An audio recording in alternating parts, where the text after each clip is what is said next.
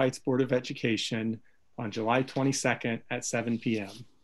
As a reminder, we are holding this meeting using video conferencing technology.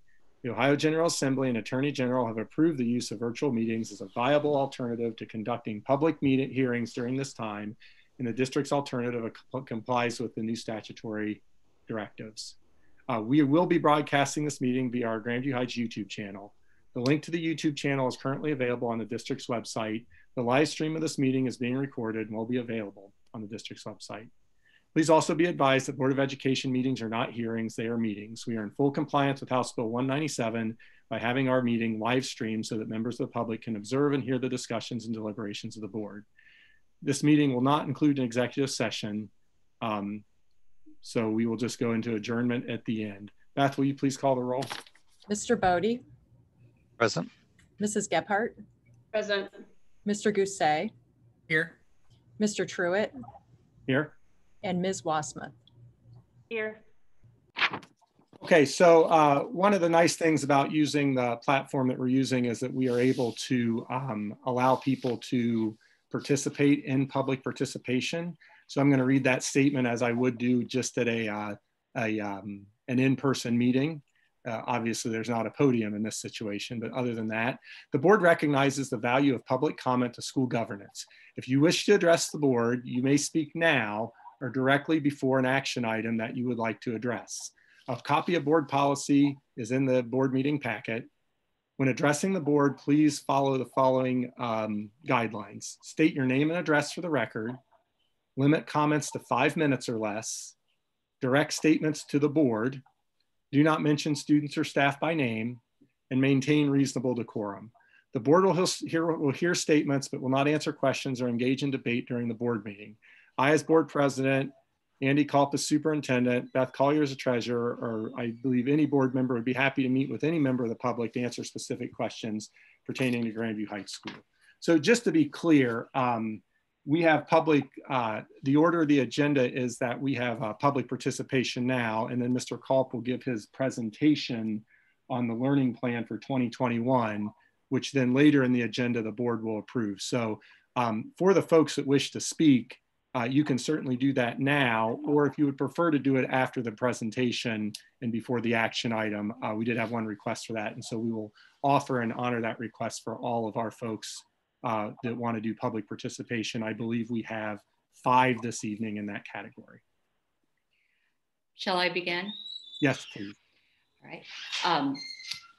Mr. Doug Page, Mr. Page has requested to speak. Mr. Page, would you like to speak now or would you like to speak before an action item? Mr. Page? Yes. Would you like to speak now or would you like to speak before an action item? I can speak at this time if that is okay. That's perfect. Thank you, Mr. Page. All right. I want to take a moment to thank the Grandview Heights Board of Education, Superintendent Culp, Haley Head, and the Grandview Heights community for allowing me a few moments to speak this morning or this evening. As the president of the Grandview Heights Education Association, I have the distinct honor of serving 100 teachers throughout this wonderful district. As you can imagine, the last 6 months have been an extraordinary time to be a teacher. During this time, teachers not only have met the expectations set forth by our administration, but in many ways far exceeded these expectations. The closures due to COVID challenged and stretched teachers to adapt quickly to distance learning. As teachers look to this school year, we will be learning how to create collaborative learning experiences, design and facilitate effective, engaging, and impactful lessons, provide rich and meaningful student feedback to grow student learning, and find ways to engage students to make learning authentic. On top of that, we are expected to pivot teaching and learning from one model to another quickly and efficiently. I asked for time this evening to share with you how our teachers feel about the start of the school year. One way GHEA was able to capture these thoughts was through a teacher survey that was given over a week ago. The survey results have been given to Superintendent Culp and shared with the Grandview Heights Board of Education. This survey reflects the feelings and concerns of 87 of our teachers who responded to this survey. The main reason for the survey was to seek input on the 3-tier plan that is being discussed for opening up the school year. The survey was scaled from 1 to 5. 1 indicates a teacher's feelings of not comfortable at all, and 5 indicates a teacher's feelings very comfortable. We had teachers rate 1 to 5 their comfort level with going to an in-person hybrid and distance learning model. Within these models, teachers selected the highest comfort ratings with an average of 3.43 for the distance model and a comfort rating of 3.28 for the hybrid model. The lowest comfort rating average was 2.26 for an in-person model. While the distance in a hybrid model shows similar averages, there is much more uncertainty in the comfort ratings of the hybrid model. Many more teachers rated a 1 out of 5 as a comfort rating in the hybrid model than in the distance model. Another question that was asked was rate how you feel about trying to delay the start of the school year so that we may have work days to prepare for teaching in a new setting, assuming the numbers of Central Ohio remain elevated. The average score was a 4 out of 5 in the comfort level in supporting and delaying the beginning of the school year to allow teachers time to develop a distance and or hybrid curriculum. Teachers responded that they were much more comfortable when delaying the start of school for students so teachers can have work days to develop an online and hybrid curriculum. Yet another question asked, how important do you believe the Ohio Department of Health's county risk level assessment should be used to make decisions about the pathways we follow this year?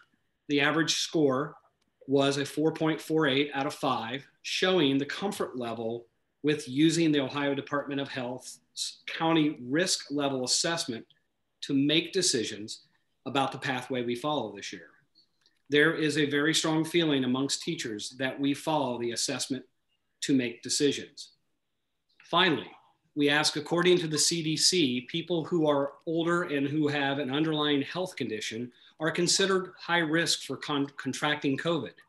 Those underlying health conditions include obesity, COPD, chronic kidney disease, organ transplant, sickle cell disease, heart conditions, and type 2 diabetes. Do they feel they are at high risk? 27 teachers of the 87, it's 31% of the members who responded feel that they are in a high risk category. This indicates that during in-person instruction, we could see a substantial number of teachers desiring a medical leave or some other accommodations to lessen the risk of exposure. Needless to say, there has been many anxious discussions about how to reopen our school in a way that is healthy and safe for students and staff. Let me stress how important that statement is. How will we be able to reopen our school in a healthy and safe way for all students and all staff? It is our hope that the board carefully considers the views and feelings of the teaching staff when making a decision as to what the school year will look like. The survey reflects those who would be the ones on the front lines in our school buildings in the upcoming fall. I want to thank the board again and Mr. Culp for the time that you've given me. Thank you.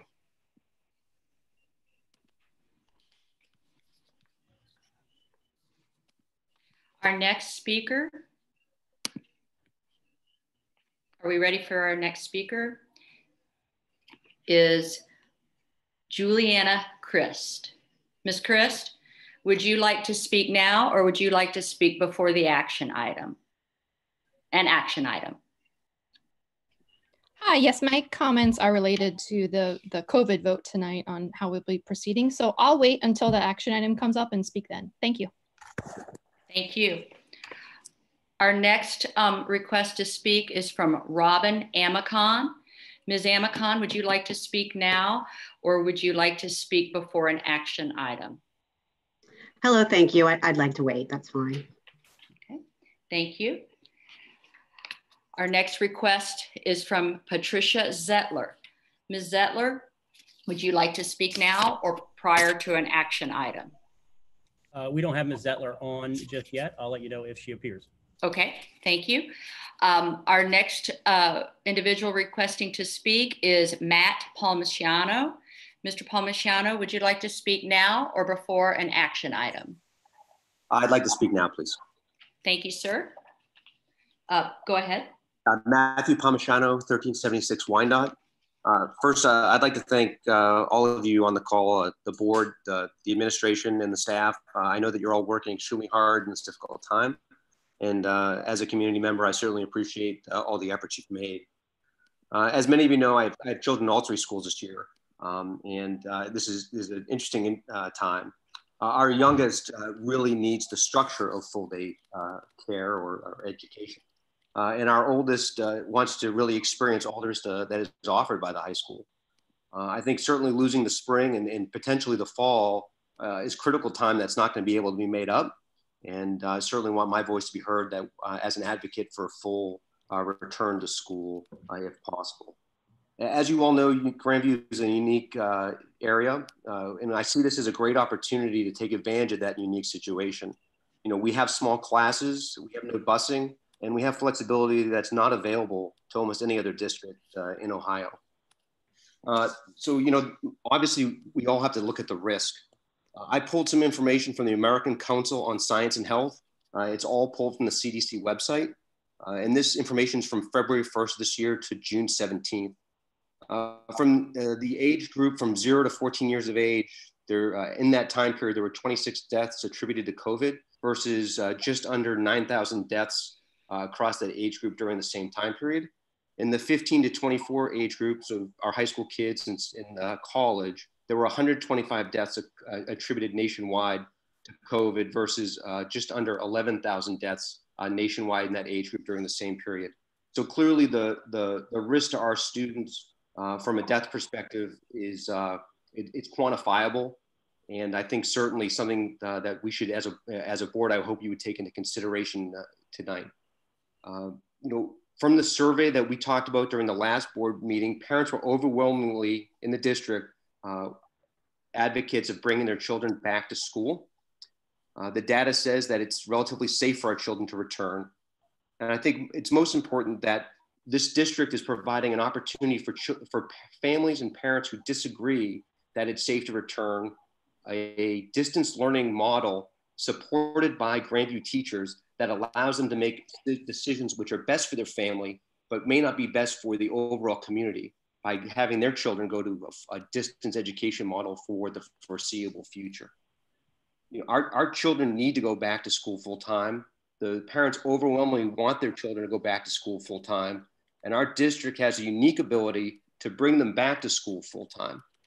Going back to school full time is going to certainly be a difficult and hard choice for the board tonight, but I certainly think it's the right choice. I hope you consider my comments during the deliberations, and I thank you for your time. Thank you, Mr. Palmisano. I've received a request for the login information from Mrs. Zettler, Patricia Zettler. So we may be asking her in a moment. I'll circle back to see when she would like to make comments. Our next requester to speak is Melissa Palmisano. Are you logged in? Yes, I am. Okay, Mrs. Palmisano, would you like to speak now during public participation or prior to an action item? Prior to the action item, please. All right, thank you. And then, like I said, Mr. Truitt, Ms. Zettler was just sent the login information. Do we want to take a second to see if she logs in? You know, we can certainly give her the opportunity to speak when the others want to before the action item. I'm assuming that the action item will be the vote for the Grandview Heights plan for learning for 2020-2021. So certainly we want to offer that opportunity, but I do want to, we have a lot to get through, so I want to continue to move forward. I will notify her that we will circle back to her and she will have an opportunity to speak. Oh, thank you. Next on the agenda is recommendation and presentation from Mr. Culp and his team. Before we get into that quickly, I do want to say a very large thank you to all the different groups that have providing input. Mr. Page, I appreciate the fact that you gave us that those specific survey results to the entire board. We have read and considered those, and those were helpful. The community survey results, the entire board got every single one of those results individually and have read and considered those. I certainly appreciate the vast amount of emails and input that we have received, and also want to thank Mr. Culp and his team for who have constantly been in contact with local health professionals. Everyone's input is certainly important. I've been more than impressed with the amount of well thought out input from medical professionals in our community. I felt like when we were in a facilities project, you couldn't look twice without seeing an architect, and I've changed that to a medical professional. It's really amazing, the wealth of knowledge, and frankly, it's also interesting the variety of input. You would sort of imagine that all that input would be the same, and I've said if I printed out all that input and put it in stacks based on where we are, they might be relatively even. So, but I know on behalf of the entire board, want to thank everybody. You know, people often ask me the most important factor to have being a board member. It's willing to put in the time, and I know that everybody. I thank my colleagues on the board who have put the hours and hours and hours into reading the thoughtful input that we've got. And Mr. Culp, I know you and your team have done the same, and we're looking forward to hearing your presentation and your recommendation.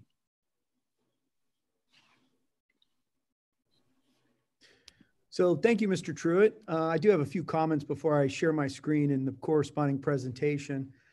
First and foremost, just wanted to let everybody know that the PowerPoint presentation I'll be sharing tonight will be posted on our website tomorrow, as well as a link will be emailed out to all of our parents.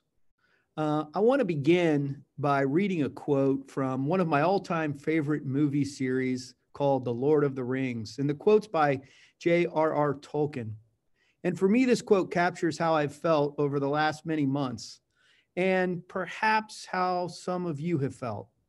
And the quote goes like this: "I wish it not have happened in my time," said Frodo. "So do I," said Gandalf. "And so do all who live to see such times. But this is not for them to decide. All we have to decide is what to do with this time that is given to us."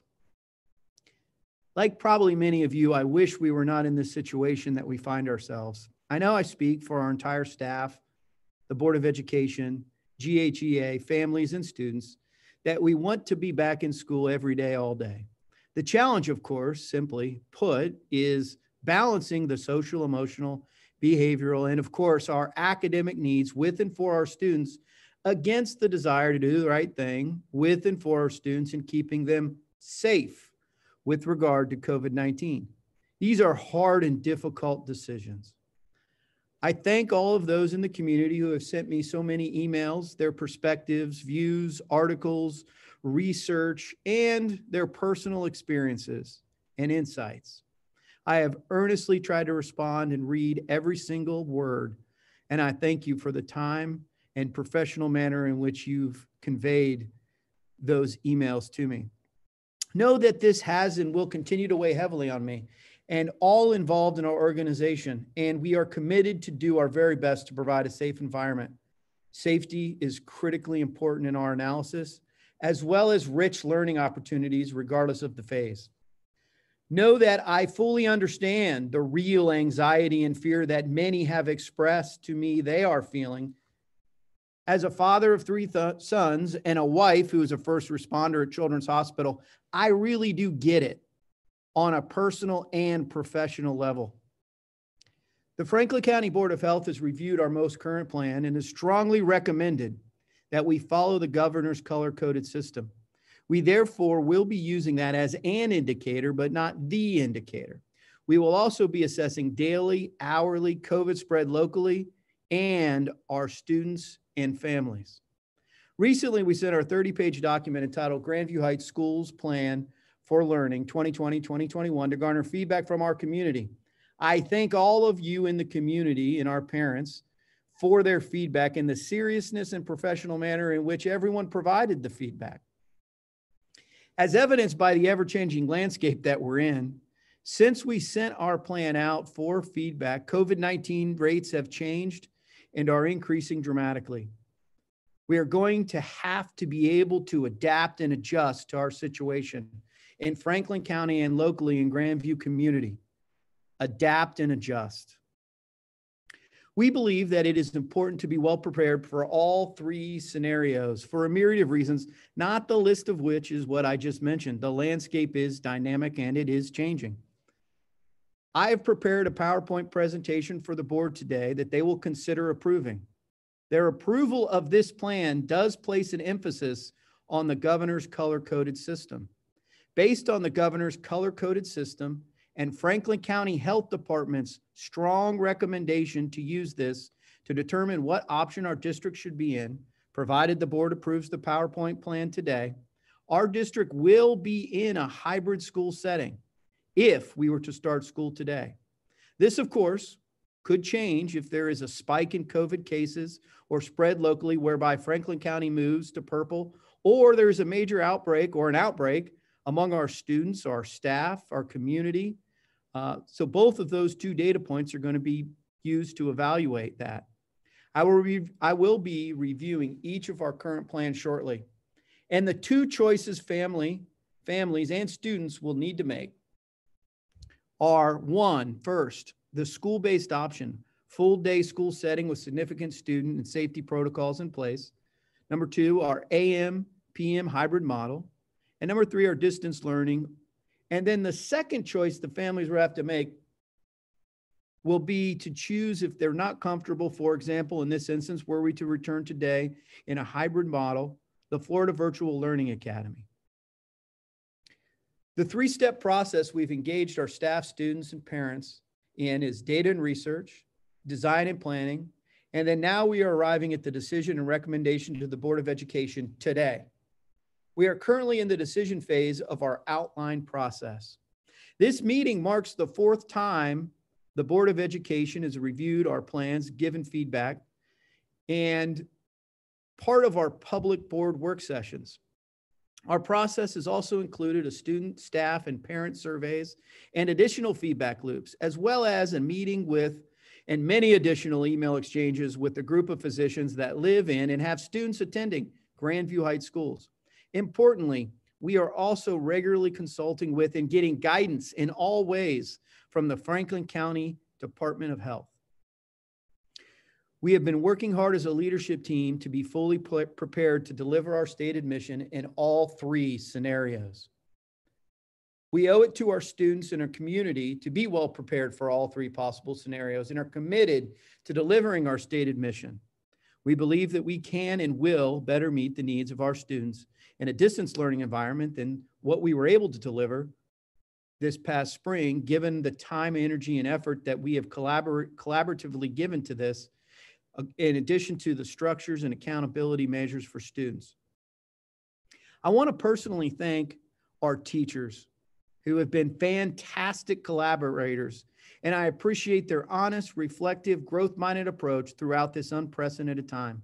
I appreciate their partnership throughout this process. This is important always, but in this time, it is even more pronounced. I wanted to personally thank our principals and our leadership team and our amazing, our amazing teachers for their work in all ways in creating these three robust plans. I also want to thank our Board of Education for their tireless work and dedication, hours and hours upon hours in preparing and reading all of the latest and greatest research. And I am truly, truly appreciative in all ways for that. Chris, I need permission to share my screen. Working on that now.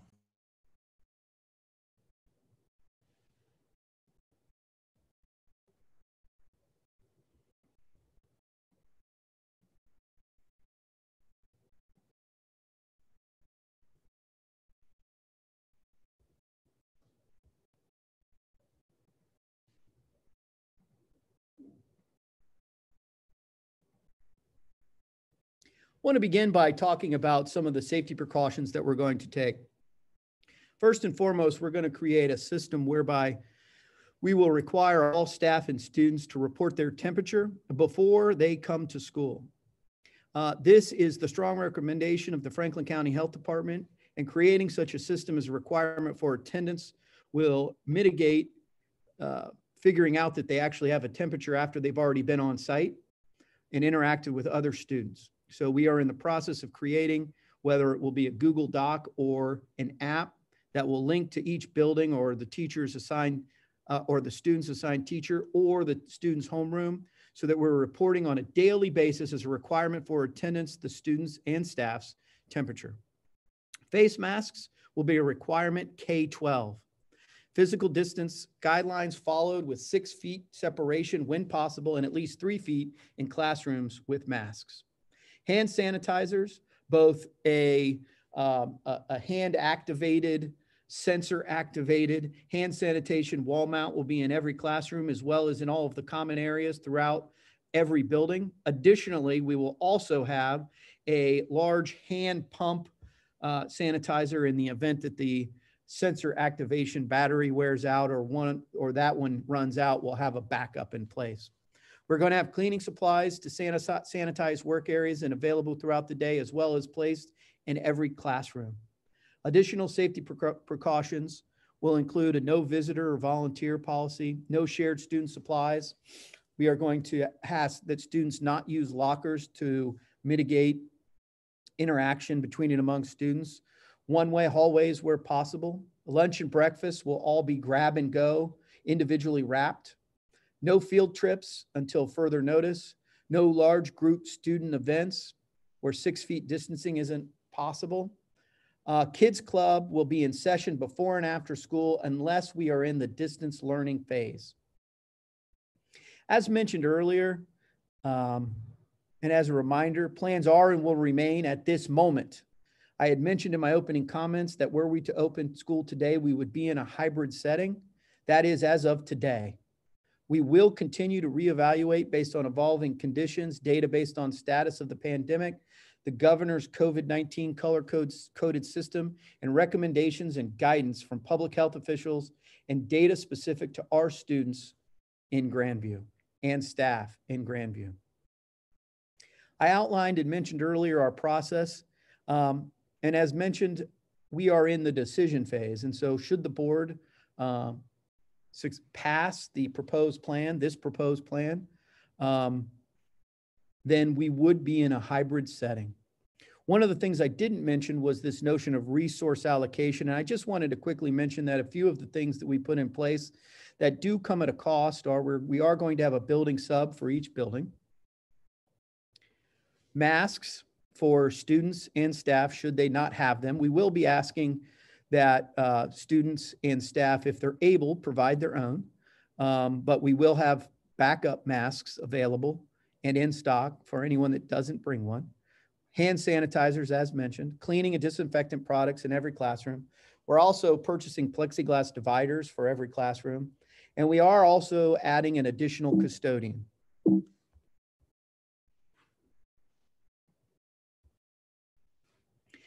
Importantly, the governor has made it clear that each school system and perhaps each school building will likely look different this fall. We also know that Ohio has a long history of local control, and that is the case here now. I wanted to mention the American Academy of Pediatrics that put an emphasis on the social, emotional, behavioral, and academic well-being and the corresponding benefits to being physically present in school. And I think that is important to mention. Additionally, they did walk back some of their comments and ensure that the recommendations must be based on evidence and not politics.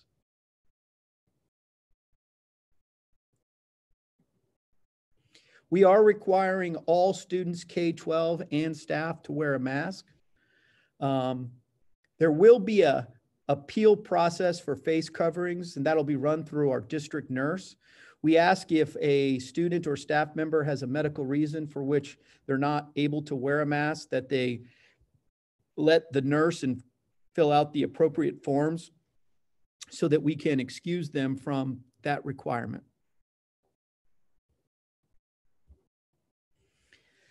So our learning models, as mentioned, are in person, in buildings, 5 days a week, a hybrid, and a distance. And then option 2, of course, as mentioned earlier, will be the Florida Virtual Learning Academy. This is a different example, different visual, but it basically outlines the same thing that the previous slide did. Gives you the 3 options in terms of the full day, hybrid, distance learning, and then a choice of, for example, today, if we were to start school, we'd be in a hybrid model. If parents would prefer, they can take advantage of the Online Learning Academy, which is Florida Virtual Learning Academy. This is currently the criteria will be used as an indicator, not the indicator, for pivoting from one plan to another. We will be also using data specific to Grandview Heights schools. So in essence, what we've done here is for level 1 and level 2, we would be in person. For level 3, which is red, we would be in a hybrid model, which is our AM, PM model. Everyday attendance, I think it's A through K goes in the AM, L through Z goes in the PM. And then should we move to purple, we will seriously evaluate moving to distance learning.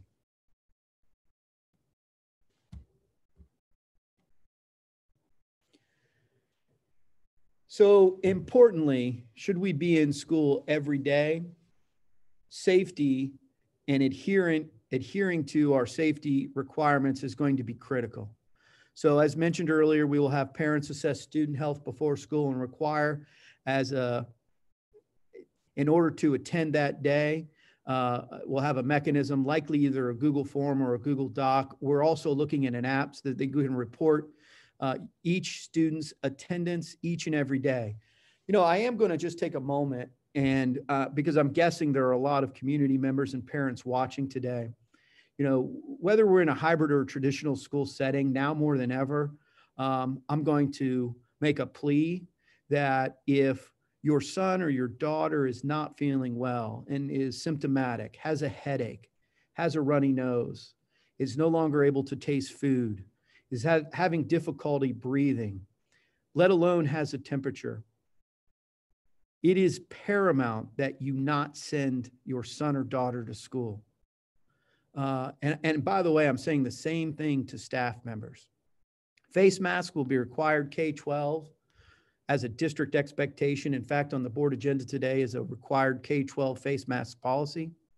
We're going to have hand sanitizers, both sensor activated as well as a pump activated hand sanitizers in every classroom. We'll be asking students to hand sanitizers before and at the conclusion of every class period or on an hourly basis. One-way hallways and stairwells where possible. Enhanced disinfectant of services. As mentioned, grab and go lunch. No shared student supplies. Lockers restricted or unavailable. No visitors or volunteers in a traditional all-day setting. No field trips until further notice. We are also going to assign by grade level entrances and exits so as to mitigate congregating in a single entryway. When it comes to our AM-PM hybrid model, this will have 50% of the students attending in AM and 50% attending in the PM on a daily basis. We'll be able to meet 6 to 3 feet social distancing in the classroom, again with the requirement of wearing masks. There are schedules specific to the hybrid model for each building that were published in the 30-page document that we emailed out and asked for feedback on. A through K will attend in the AM, L through Z will attend in the PM every day. We do ask, unless there is an emergency, these assignments need to be adhered to. You know, I have had a couple requests asking me if we can change, for example, my last name ends with a Z and it would be really helpful because, and again, I'm just generalizing here. One of his best friends, his last name starts with a C. And the reality is that our ability to manage those requests in this situation is just beyond challenging. And quite candidly, I'm wired in such a way that from an integrity standpoint, if I allow it for one, I have to allow it for all. And correspondingly, we just can't manage and accommodate all those individual requests. While I do understand, we just can't manage it.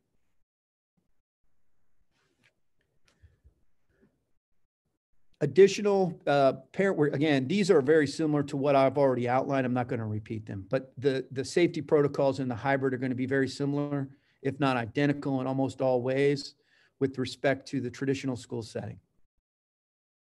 So our distance learning model, again, I mentioned earlier how proud I was of our teaching staff and our leadership team and creating significantly more synchronous learning opportunities and structures for kids and accountability for students. I do want to mention a couple things here, because as you disaggregate and think about the nuances of the reality, it could be that we could go to a distance learning and that plan may apply to a single class, a building, or an entire district, depending upon Franklin County Board of Health's recommendations and what the exposure was in a case-by-case basis. The school transitions from an in-person to distance learning at home, it could be within 24 hours or even that day, based on the situation in the council in collaboration with the Franklin County Health Department. Academic expectations in full force, including grading and reporting. Student code of conduct applies. School and community well-being supports will be maintained. Schools' campus and classrooms will be restricted. No large group student events or performances. Importantly, if we do move to distance learning, no interscholastic athletic contests or extracurricular activities. No field trips. Special education services may be adjusted. Attendance will be required and taken daily during synchronous learning events. So option 2, or the choice for families, is our online academy. We did spend some time researching a myriad of virtual learning academies, and we landed on the Florida Virtual Learning Academy. They've been around for 25 plus years.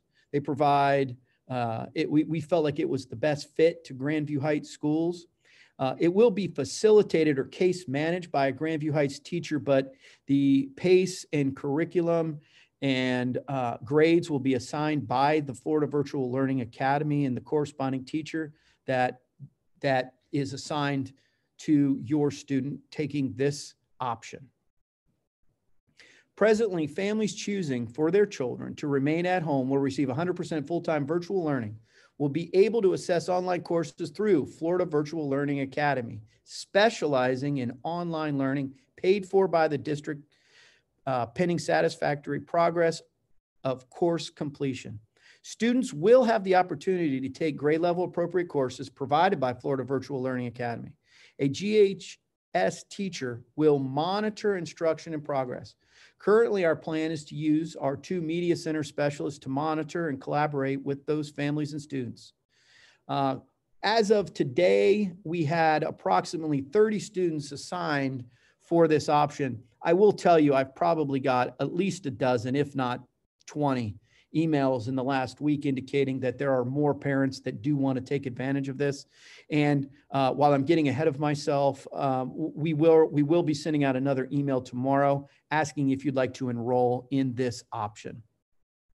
We are going to be flexible with regard to moving from this option, if you choose it as a family, this option, and returning to whether it's a distant learning model or a hybrid model. We are going to be flexible. However, we do recommend that families and students try and commit to either a trimester or a quarter. And we say that, again, we're going to be flexible, but we say that more because that transition at that time period would be best for the student.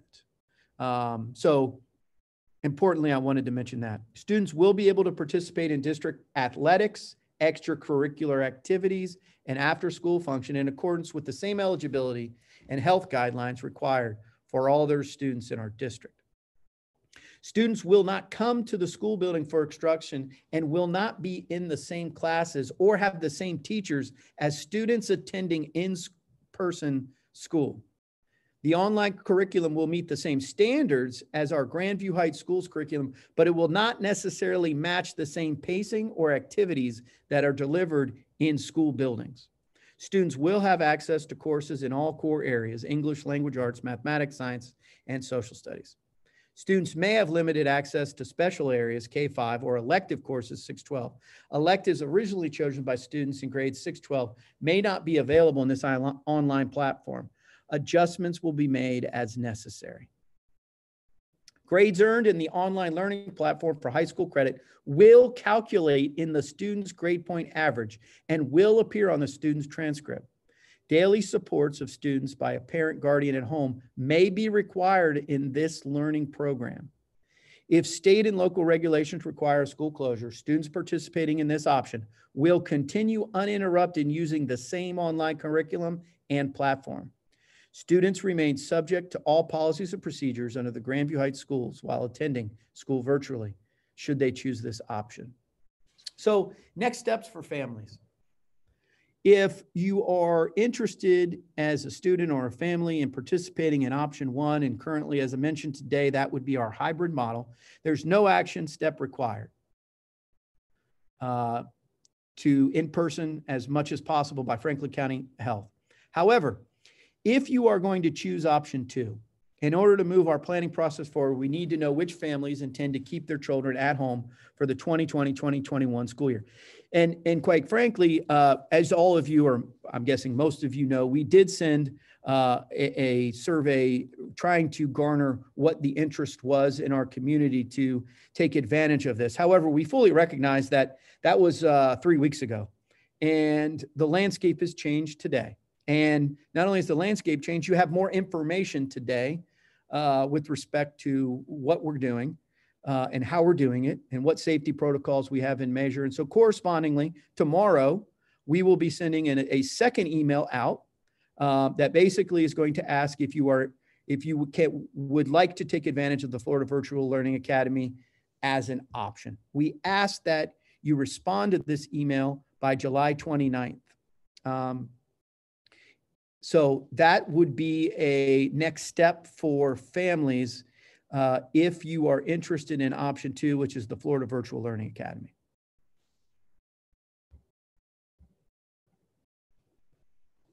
So back to school orientation and events. So family events, student conferences, curriculum meetings, IEP, ETR meetings will be held virtually.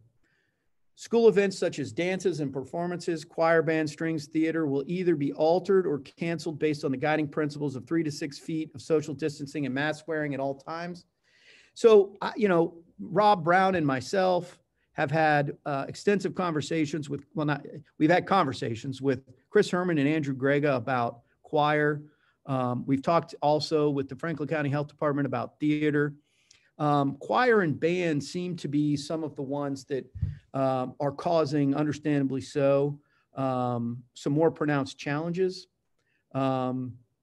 And so we're continuing to collaborate with the Franklin County Health Department, and we're researching how and what that could look like. And I know I speak for both Chris Herman and Andrew Grega when I say, they've already got a plan B and a plan C in place, but suffice it to say, both of them want to have band and choir and keep it the same to the degree to which they can provide safe students doing that safely. We are going to continue to have school supports for our students to include school counselors, school psychologists. We also have a myriad of mental health specialists, prevention clinicians, and other community-based supports to include Centero counseling. We fully understand that this is causing a lot of anxiety, not only among staff, but among students. And so I know this team of remarkable people are already working and collaborating with best practices and have plans put in place to help support our students during this unprecedented time. Some of the enhanced cleaning protocols. So we've purchased disinfectant supplies and we're gonna make them available in every single classroom. We've created a cleaning schedule of high touch areas in all classrooms and schools between the AM and PM in the hybrid model. And there'll be intense cleaning nightly. We're shifting custodian schedules, grounds crew schedules, and parapros will be helping clean between the AM and PM hybrid sessions. And additionally, we hired an additional custodian. Some of our COVID positive protocols, and I'll tell you, these have changed in the last 2 weeks. They've changed twice. So initially, individuals who were COVID positive needed to be isolated for 10 days, and that now has shifted to 10 before returning to school symptom-free. Contact tracing will be conducted by Franklin County Health Department. Any person who is considered exposed, and by exposed, that is within 6 feet with or without a mask for more than 15 minutes, will be quarantined for 14 days, symptoms monitored. Again, we're asking families to monitor child's health each day. We're going to create a system, whether it's a Google Doc, Google app, a Google form, or an app to report daily your son, daughter's fever. The duration of stay at home, this is another thing that has shifted within the last 3 days. So initially it was 72 hours. It's now 24 hours, fever-free without medication, and improvement of all other symptoms for 24 hours. To return to school, the child must be transported to school by the parent and must be confirmed fever-free by the school nurse before eligible for school that day. Again, we're also going to set up the same monitoring systems that we're putting in place for students as for staff. They're going to be required to take their temperature and report it on a daily basis, and they'll follow these same quarantine protocols that I've just outlined above. Our clinics are going to serve as an isolation room for each building. So the clinic for medication distribution, chronic health conditions services for students injured during the school day. In the event of a positive, in the event that a student or a staff member is showing signs of a fever or exhibiting COVID symptoms, the clinic will immediately become isolated and that person will be taken there. We will so it's going to serve as both. When an individual exhibits symptoms at school, students must be immediately separated from others. Staff must be immediately relieved of their duties and sent home. District should designate an area, which will be our clinic, who exhibit symptoms to wait for parent and guardian for transport. The clinic will be closed and serve as our isolation room and thoroughly disinfected afterwards.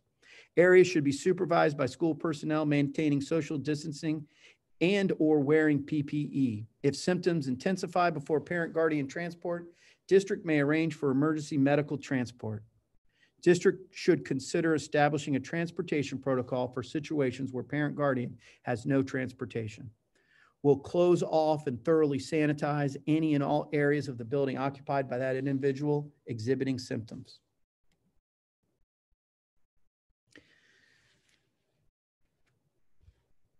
So this kind of goes along with the importance that I mentioned earlier about not only students and families in partnership with the school, but if they're demonstrating symptoms, now more than ever, sending them to school could cause catastrophic spread.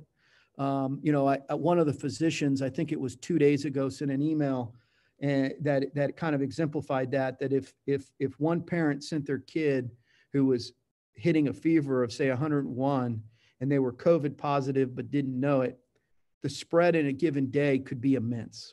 So again, my plea with all families is to be sure and monitor daily, report daily, but also if they're exhibiting symptoms, to keep them home. The Franklin County Board of Health has indicated that best practice is to create a system where families and students report before they enter school. So that is why we're creating an app or using a Google form or a Google Doc. We have purchased face masks, and if a student were to show up without one, we will provide one for them. So again, if exposed to COVID and exposure is under 6 feet for more than 15 minutes with or without a mask, you must quarantine for 14 days. Check temperature twice a day, watch for fever and other symptoms. If no symptoms after 14 days, individual may return to school. Individual may return to school after all the following have occurred. They are fever-free without the use of medication. And this is if they're identified with COVID for at least 24 hours. And again, that has changed from 72 to 24 hours as recently as 2 days ago. at least 7 days have passed since symptoms first appeared, or if testing is readily available, individual with COVID test but no symptoms may return to school after all the following has occurred. They continue to have no symptoms, 10 days have passed since positive test, they have 2 negative tests at least 24 hours apart. So just point of order, there may be some that believe that testing is readily available. I can tell you that, again, the physicians that live in Grandview and Marble Cliff have indicated as recently as yesterday that that tests are waning and becoming more and more challenging to get. As mentioned, we're going to have pretty rigid and strict hand washing, sanitizing protocols, and we're going to have both a sensor activated wall mounted hand sanitizer in every classroom, as well as a large vat of hand sanitizer that's just manually pump activated. And we're going to require them that for every class period, they hand sanitize before and after, as well as every hour in a more elementary setting. So we've shut down the traditional drinking fountain mechanism. However, all of our drinking fountains do have a water bottle filler, and that the water bottle filler will be activated and available. So we do encourage students to bring a water bottle, use their own, do not share, but the water bottle fillers will be activated. The traditional drinking fountains will be turned off. So in a hybrid model, students will take a grab and go lunch and go home for lunch. One of the biggest ways that, or biggest challenges in my conversations with the Franklin County Health Department, the biggest worries is lunch. And obviously you can't eat lunch with a mask. And one of the number one ways to prevent spread of COVID is to wear a mask. And so one of the benefits, in my judgment, of the hybrid model that we've outlined is it mitigates lunch as opposed to an AB day rotation where students are going to be eating lunch every day without a mask. Our hybrid model limits that. In all day school settings, students will get a grab and go lunch and they will be eating in their classrooms. We could use the cafeteria for a limited number of classrooms as well to spread out students more while they eat. This is recommended best practices by Franklin County Board of Health. Students are and will be encouraged, if we're in a traditional school setting, to pack their lunch when able. Students are encouraged to follow physical distancing as much as possible in the serving lines. Cafeterias can operate at a reduced capacity with staggered schedules as much as possible. Assign seats for every student that is eating in the classroom, and if they're eating in the cafeteria, in order to disperse students out further, are a really important component of our plan. And the reason being is that in the event that someone strikes positive, having that assigned seat available when it comes to contact tracing becomes critically important.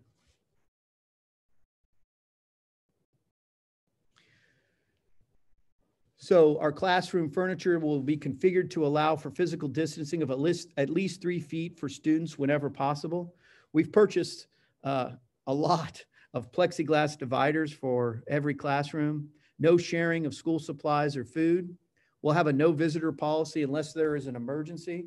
And visitors who must enter in an emergency situation will be limited to the main office and must wear a face covering and follow all other required health and safety protocols. I mentioned earlier in our distance learning plan that all interscholastic sports and extracurricular activities would be canceled. So in our hybrid model currently, our guidance with OHSAA is that sports would continue. We are continually monitoring this, and as recently as at today's press conference with the governor, he was asked specifically about sports, and I'm not going to get it exactly, which is always dangerous, but my take on it was that we're going to have to wait and see whether we can have sports this fall. So one of the questions that I do get asked via email quite a bit is, since we're in, or should we be in a hybrid setting, is there a way that we might be able to provide wraparound services for, say K5, K4, K6, whatever the case may be. And so I did reach out to the owners of Little Dreamers, Big Believers, and we've had several meetings, and we will be partnering and have partnered with them, and they are able to provide AM, PM wraparound services opposite their school assignment. This includes transportation. So if, for example, if my son, Ben, is in second grade and he goes to Stevenson Elementary and he's in the AM PM setting, and I sign him up for Little Dreamers, they'll transport him at the conclusion of his AM day to Little Dreamers, Big Believers. And so he'll be there in the PM setting. I believe that there is even a nuance for PM attendees of Little Dreamers, Big Believers to include like a 3 o'clock cutoff or a 6 p.m. cutoff, and there may be a price differential, but really, I may be speaking out of turn. So anyway, they're creating a scenario to provide that wraparound services. The services are inverted in the way that I described they would be for the AM student going to Little Dreamers, Big Believers. In other words, they'll provide transportation, say, 11:45 to Stevenson Elementary and drop them off to begin their day for the PM setting. This is an outside agency that will be running their program for our students and families. And Kids Club will be sending another email out tomorrow with the link to this information with more specifics. One of the new pieces of information that I wanted to share today is that we have chosen to delay our start of the school for students. So the first day of school for students will be August 17th. We originally scheduled to start on the 13th, which is a Thursday. We are going to work collaboratively with our teaching staff, our parapros, and our custodians to professionally develop and prepare our staff and leadership team. So we're going to have targeted professional development with regard to hybrid and distance learning for our teachers, preparation and collaboration around all the safety protocols I've shared for you today and what that would look like on a daily basis, and what their role is in supervising that in all contingencies.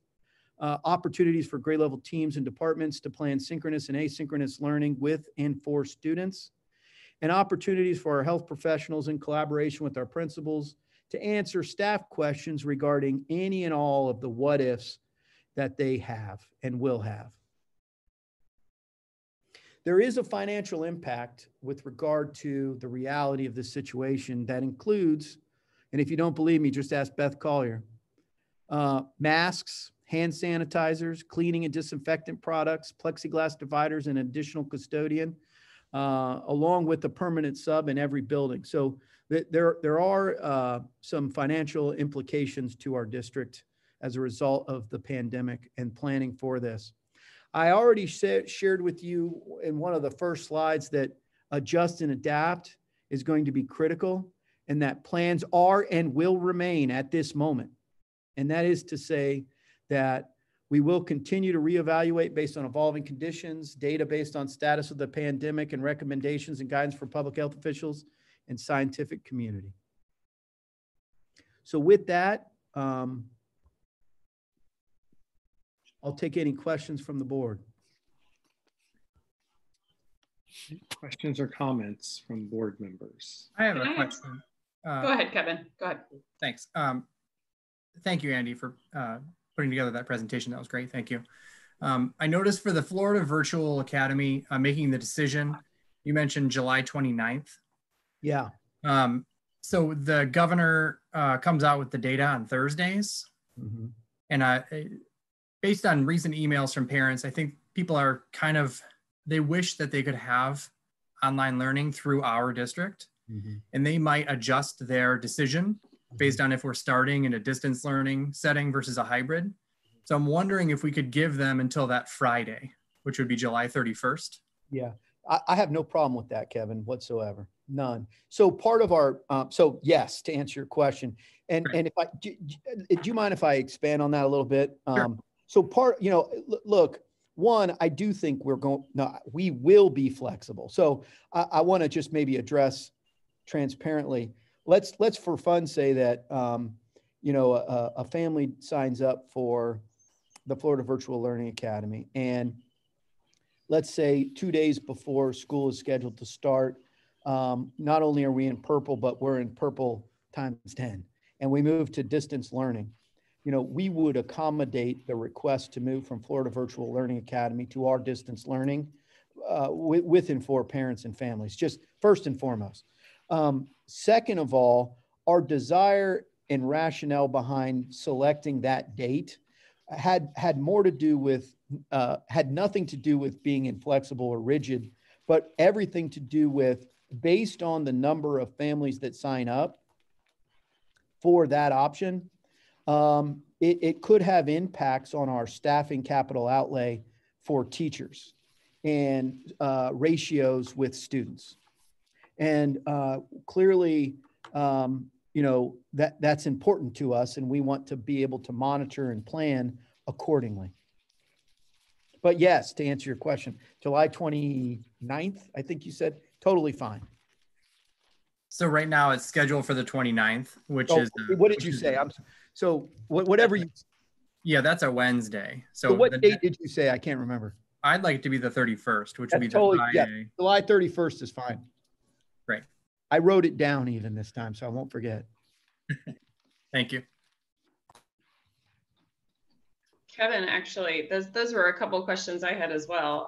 And what you specifically said there, Andy, about it, depending on, because we are getting indications that more people are going to select that online option than originally indicated in the surveys.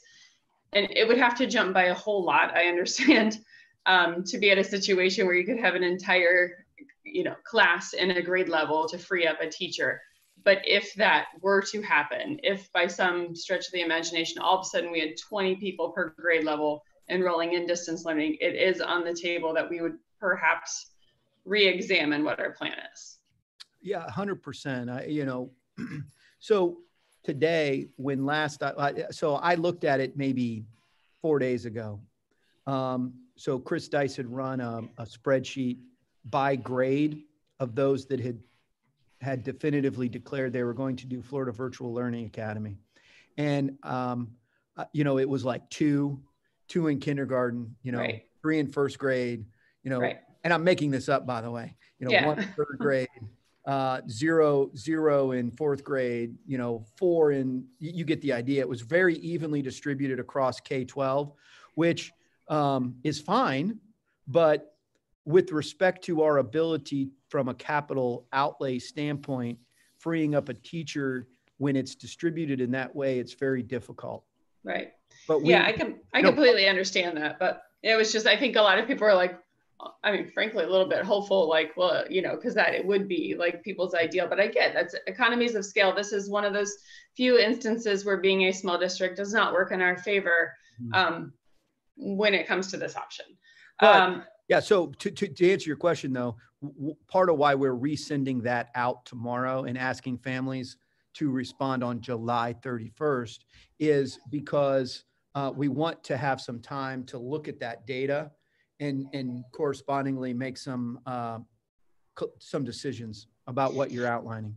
Right. And then this is very specific question. I felt like originally some of the things that were sent around were indicating that the option was the Florida Virtual School. It was like, and now we're saying Florida Virtual Learning Academy. And when you look online, there are actually 2 different things. So very specifically, which one is it that is our option? Because one is like FLVS and the other one is like Florida Virtual Learning Academy, which is operated by K-12 or something like that. It's the Florida Virtual Learning Academy. Okay. All right, because I think there is some confusion in the community because there are 2 different programs in Florida that have very similar names. Okay.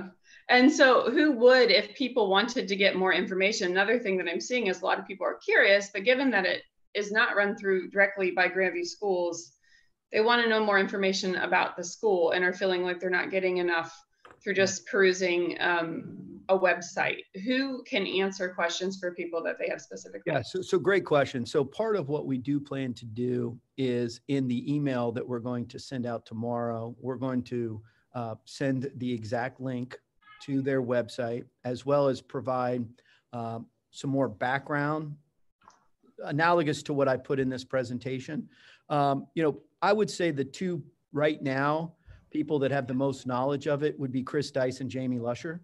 So our Chief Technology Officer and our Chief Academic Officer have done the most research around this topic and are most familiar with it. I would say our three principals as well have done some research, but those two, I think, are.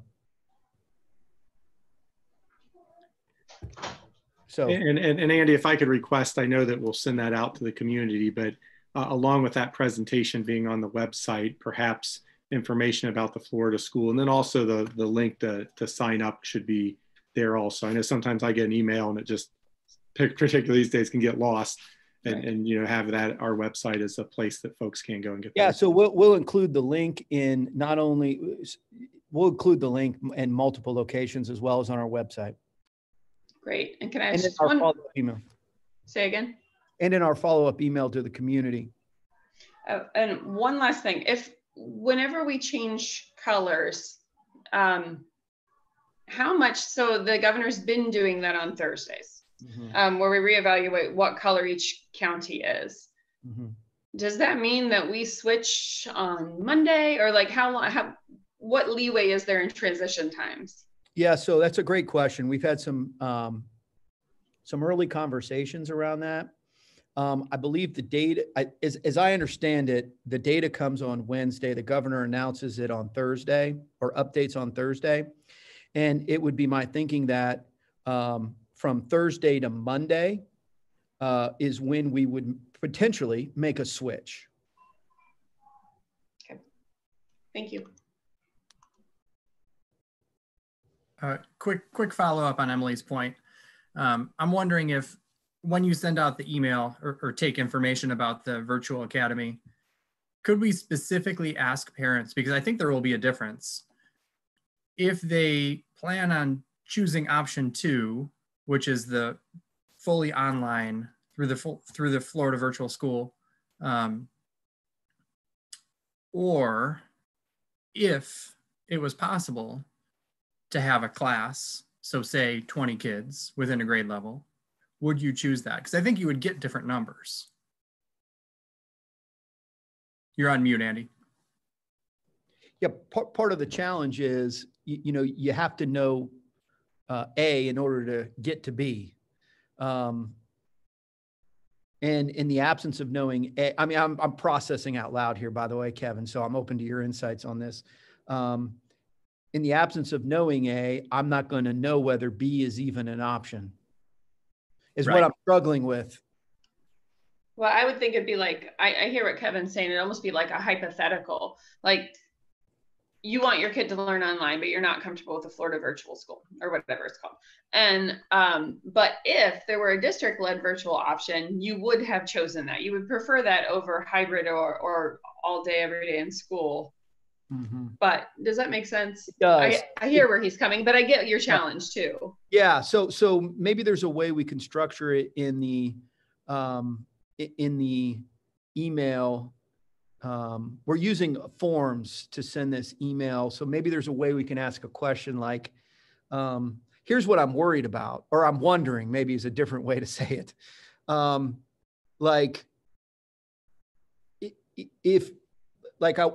of the things I'm wondering is maybe there might be a family that wouldn't choose Florida Virtual Learning Academy.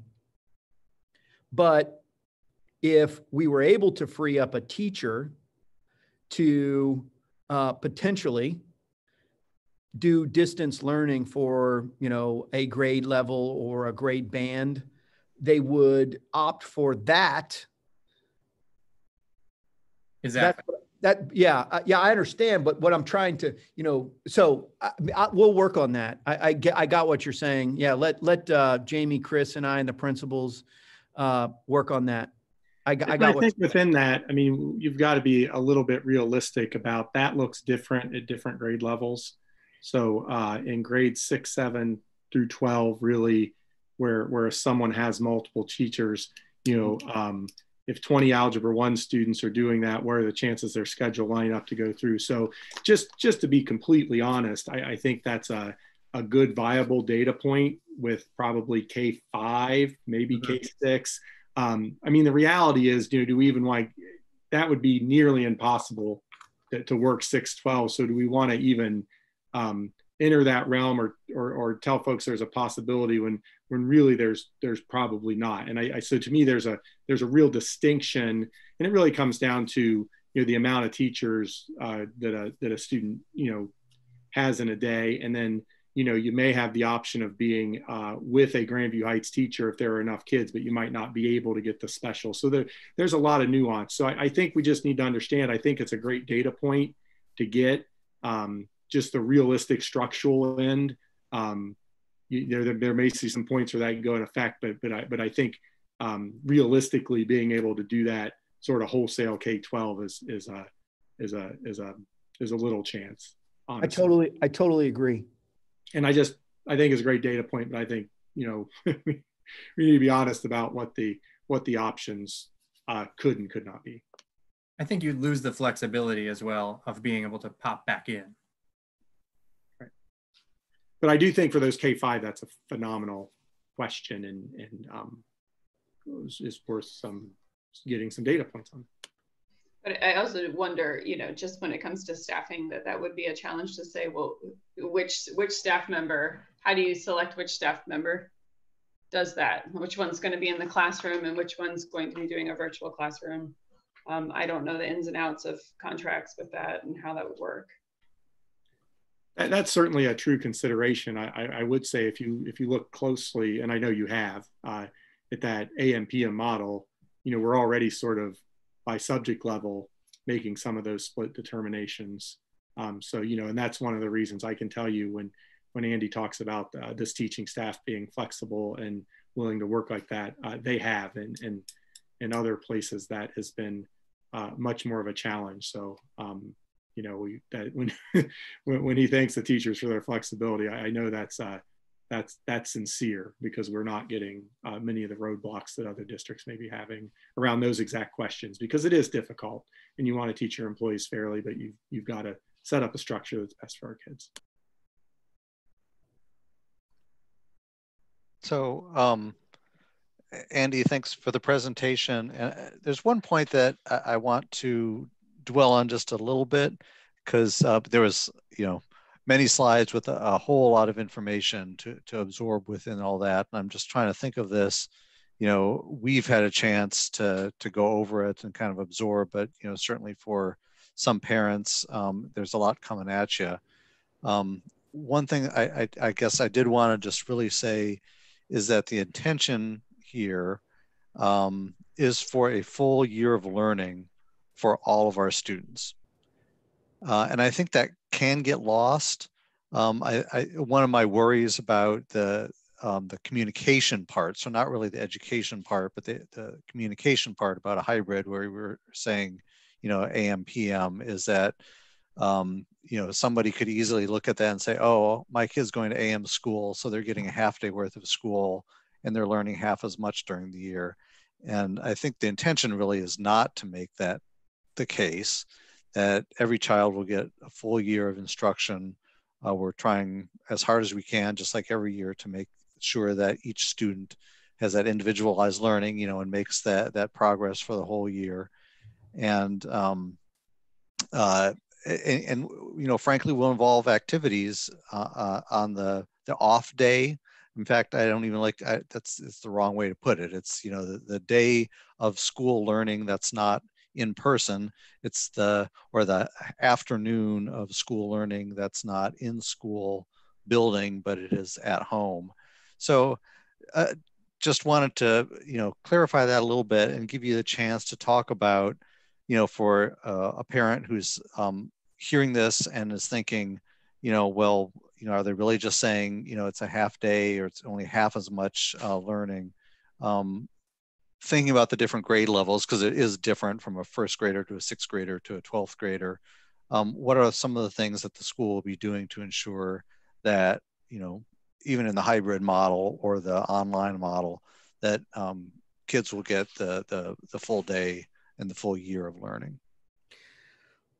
Well, in essence, what you just said is without a doubt our full intention, and we are fully optimistic that we'll be able to accomplish a full year of learning with our intended learning outcomes on an annual basis in all subjects in all grade levels. I think some of the strategic things we've done, for example, in the K-5 schedule is we've prioritized, reading, writing, math for the in-person and which will help us maximize, in particular at those early grade levels, those subject areas, and the related arts are going to occur opposite of when they're in school. So there's a intentionality and an example of our attempting to be strategic about the in-person instruction and maximizing that time. I think also, Eric, one of the things that we really struggle with as a leadership team was this A-B day rotation, where you are either every other day in school, every other week, 2 days or 3 days, or in some cases, a week on, a week off, or in some cases, A through K, Monday, Tuesday, everyone's off Wednesday, L through Z, Thursday, Friday. There is, without a doubt, in my view, in terms of this notion of putting an importance on academic press, because of our hybrid model and students being present every day, it definitely puts a premium on learning and our ability to actualize that in a given year relative to other districts' hybrid plans. I think is going to, I think it's far superior than what a lot of other districts came up with. And part of our rationale, among other reasons, again, I mentioned the lunch earlier, but academic press and ability to be in person every day from an academic standpoint was one of our core rationale for why we chose the hybrid model that we did. Jamie, I don't know if Dr. Lusher wants to add anything. Jamie, do you want to add anything to that? I do think Molly's been wanting to speak. No, Andy, I totally agree. I think that was very well said. And I think, certainly articulated in a way that I just share, the intentionality in terms of how we are structuring the day to maximize the opportunity to hit what I would consider to be the foundational skills for our youngest learners, but then ultimately too, to give flexibility for our folks at the higher levels, especially when we think about AP courses, to be able to use that split block within the schedule and the structure that we've designed. And I know that it's asking a lot of our community to think about things beyond, what would be, I consider to, like a structure that would give you a full day, so to speak. But when you think about the whole child and you think about the needs of our youngest learners and access and foundational skills, and then also meeting the needs of our kids at an AP level, this one absolutely gives us the best leverage to be able to do that.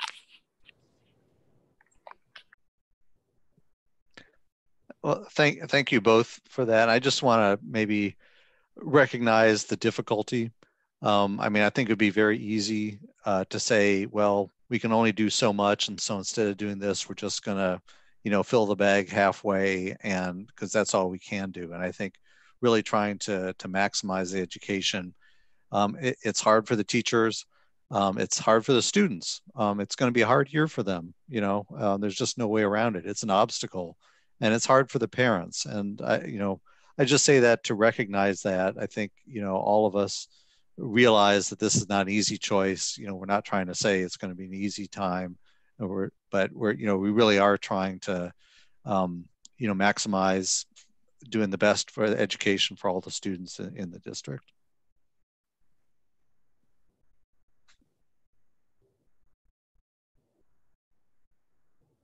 I kind of want to follow up too with what Dr. Lusher had to say and what Mr. Culp had to say. I did have a question about lunches, so I'll circle back to that.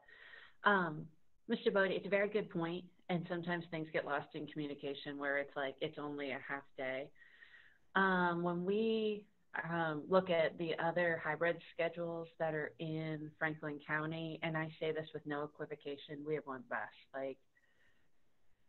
There's so many unique opportunities. And with this, I look at it as there's a silver lining. And with this, the students get to learn the material in the classroom and then they get to practice it at home. It's hard, but the actual learning is, there's a lot of failures, there's a lot of this, there's a lot of that, but that's the actual learning process. And that's something that our kids will still be allowed to do. Like the Thomas Edison quote where I learned 17,000 ways to not make a light bulb. This is what, with this hybrid option, we're front loading it and our kids get the unique opportunity to learn and work through it. And we have the Top Gun of teachers where they're going to plan, this is what happens with this kid that doesn't know it. This is what the kid that got it before they came in. And with that, like, I want to say this, and it sounds kind of weird. Our hybrid model pedagogically doesn't miss. Like I don't think of it as this is good teaching. And we're in the middle of a pandemic and our leadership team and teachers have come together to do this. So I want to say kudos to them, because it's, when we read through what's going on in Franklin County, I'm like, yeah. Grandview did it well. And the hybrid model is, there's the childcare and the parent aspect of it, which I'm not sidestepping that. That's hard. But for our kids, with where we are at, I think there's zero doubt in my mind. We have the absolute best. We don't have busing. We're meeting the American Pediatric Association with the kids are there every day. So I kudos to our leadership and the educator in me. And I say this, I'm completely jealous that I don't get to teach in this situation. I would love to teach in it. It's so good for our kids. It's the best of the worst, and there's some silver linings in it, which is hard to believe that there's some silver linings, but there are. With that, with our hybrid model with AM, PM, the AM kids will have a chance to do grab and go lunches. What about our PM kids? Are they grabbing and going home? Yeah, great question. That was So one of the things that we did this summer is we opened up our cafeteria and we still provided breakfast and lunch. And what we ended up doing after a couple of weeks was we provided a grab and go option for, so like on Mondays, we did Monday, Tuesday, Wednesday. So they grabbed and went with 3 lunches and 3 breakfasts. And then on Wednesday, they could come and grab for Thursday and Friday. So in this scenario, what our plan would be the AM kids would grab and go at the conclusion of their day, each day. The PM kids at the end of the day would grab and go their lunch for tomorrow. Now, the first day of school, that's going to present some challenges. So we might have to work out that logistical piece. However, that's our current trajectory.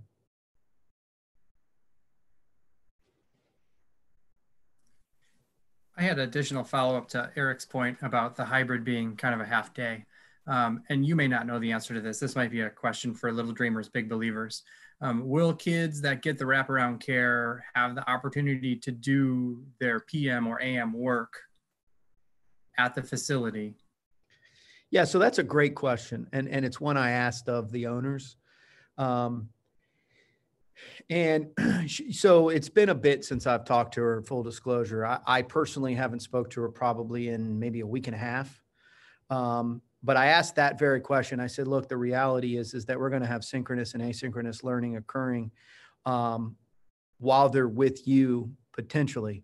And so, it would be ACEs if we could work in partnership such that we're supporting learning.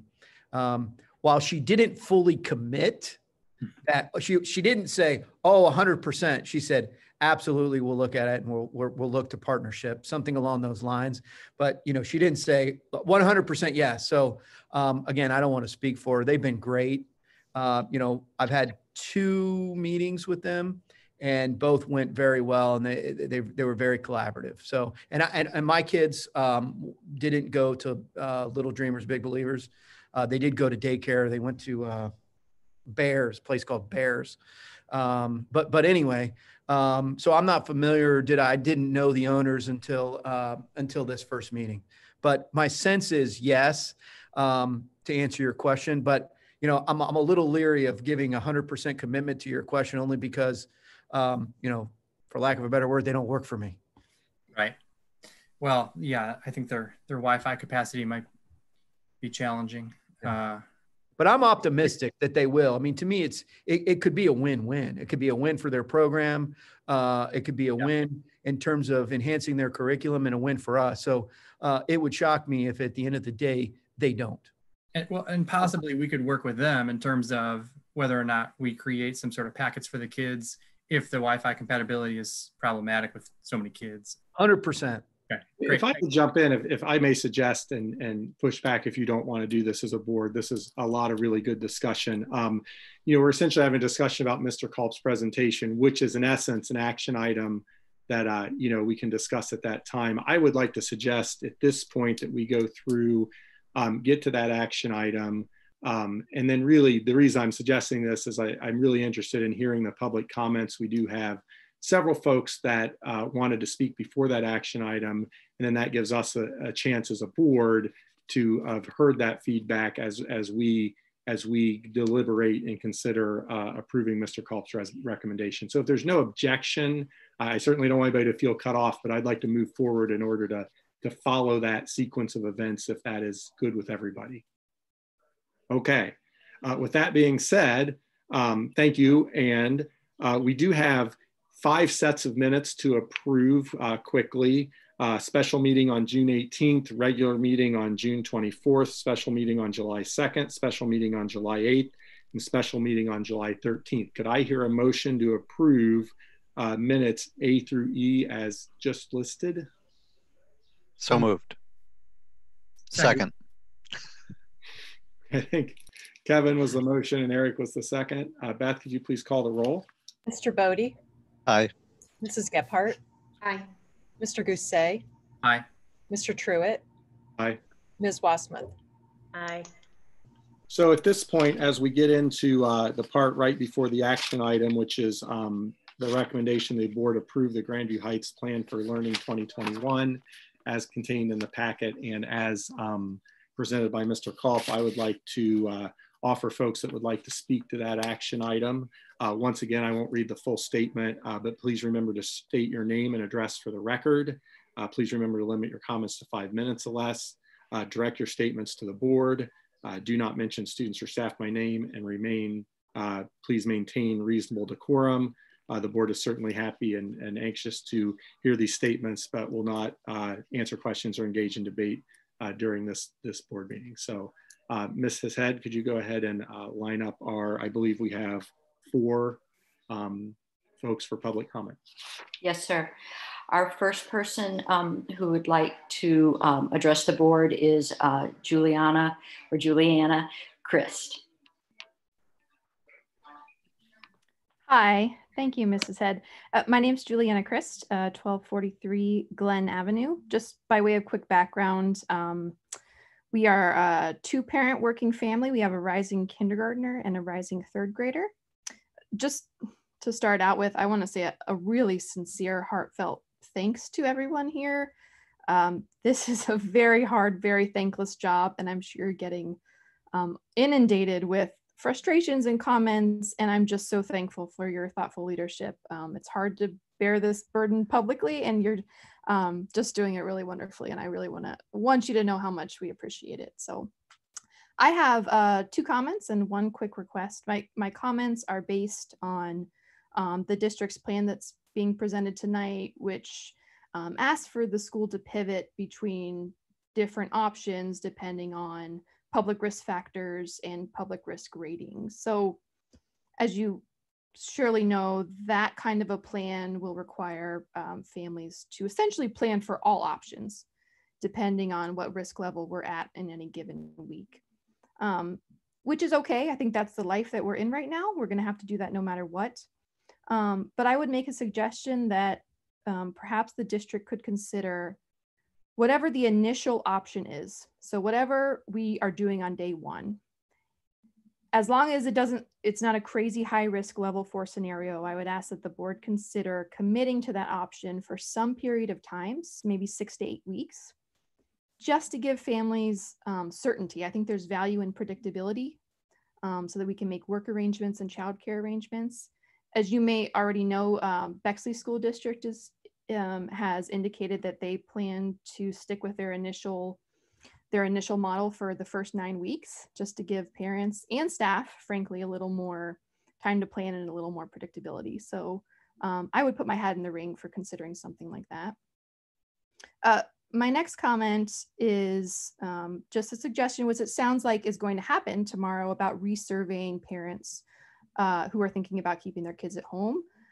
I would join that chorus of voices that you have heard, it sounds like, who are telling you that there are a lot more families who are considering keeping their kids at home than you may know about, or that may have responded to that initial survey. I would also encourage the district to consider making adjustments and perhaps new options based on the outcome of that survey. Just as Kevin and Emily were talking about, I can tell you anecdotally, there are a lot of families who want to keep their kids home, but who would much prefer a Grandview virtual classroom to the Florida school. And I would also add for your consideration that there are also families who right now, given the option, would choose hybrid over the Florida school. But if they knew there was a Grandview virtual option, they would actually choose that over the hybrid. So I think it's a good middle option. And if you're considering tweaking that survey, consider how you can work in those families as well. I think a Grandview virtual classroom, let's say if you have 20 first graders who are going to stay home, it keeps their instruction local. You know, our teachers are the best. It keeps them tied to their friends, to their school, to their community. It's more social.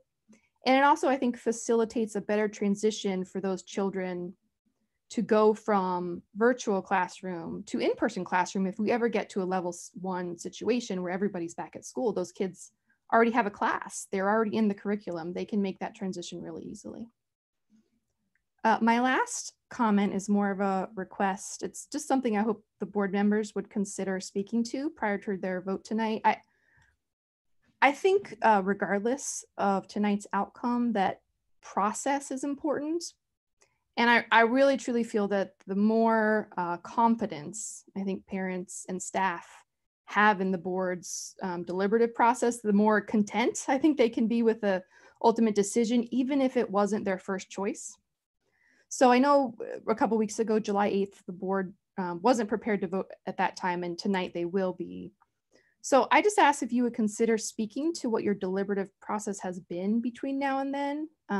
Some things to consider is, you know, what information have you been digesting, and maybe who have you been discussing with? Have the board been discussing options with each other, with community experts? Have you been deliberating independently?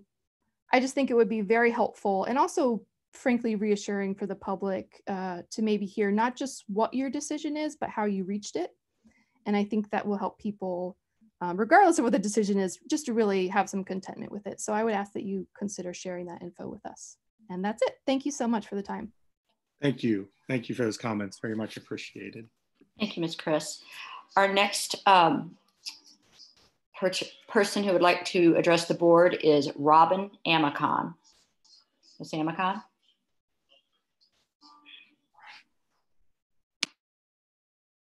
Sorry, I was muted. Hi, Robin Amicon, 1186 West First Avenue. I have an incoming kindergartner, and I just want to start by thanking the board, especially Superintendent Culp and everyone here. You've actually answered a lot of my questions that I planned on asking. And Ms. Chris, too, you had 2 of my exact questions that I was going to ask. I, too, am leery of the online academy. I have an incoming kindergartner. I have concerns about, even if we do hybrid, that those little ones are going to keep those masks on. And I think a lot more parents are considering that option now. At least that's what I've heard. I personally couldn't answer that initial survey, and I'm aware that a lot of other parents couldn't too. I even had a couple parents tell me they didn't even receive it somehow. So I don't think that's a full representation really of some of the parents' desires in the district. I know everyone would love to have a Grandview teacher do it. I understand that can be difficult. You know, we'd have a certain number of parents request that, and for the district to have the funds for that.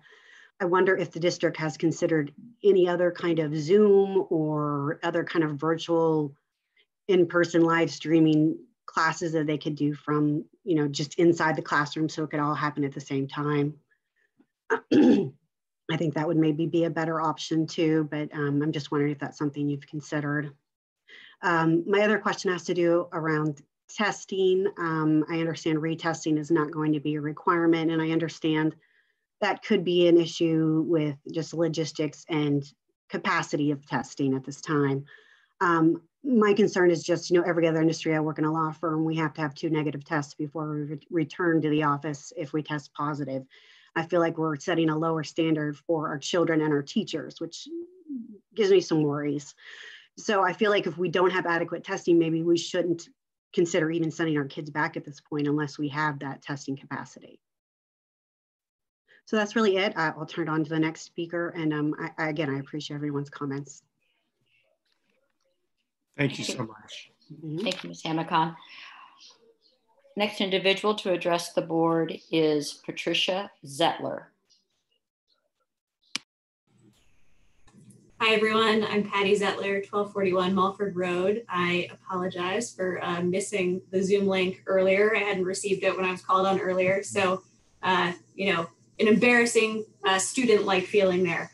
So I'm a parent of a rising first grader and a 3-year-old who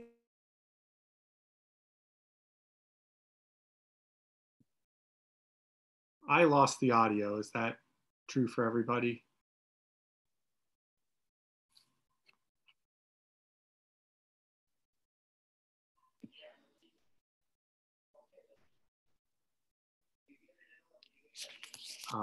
The audio was lost. I can reach out to her via email, Mr. Truitt. Can we just try to send her a chat and see if she responds? Like the way Dr. Lusher sent the Florida Virtual School link.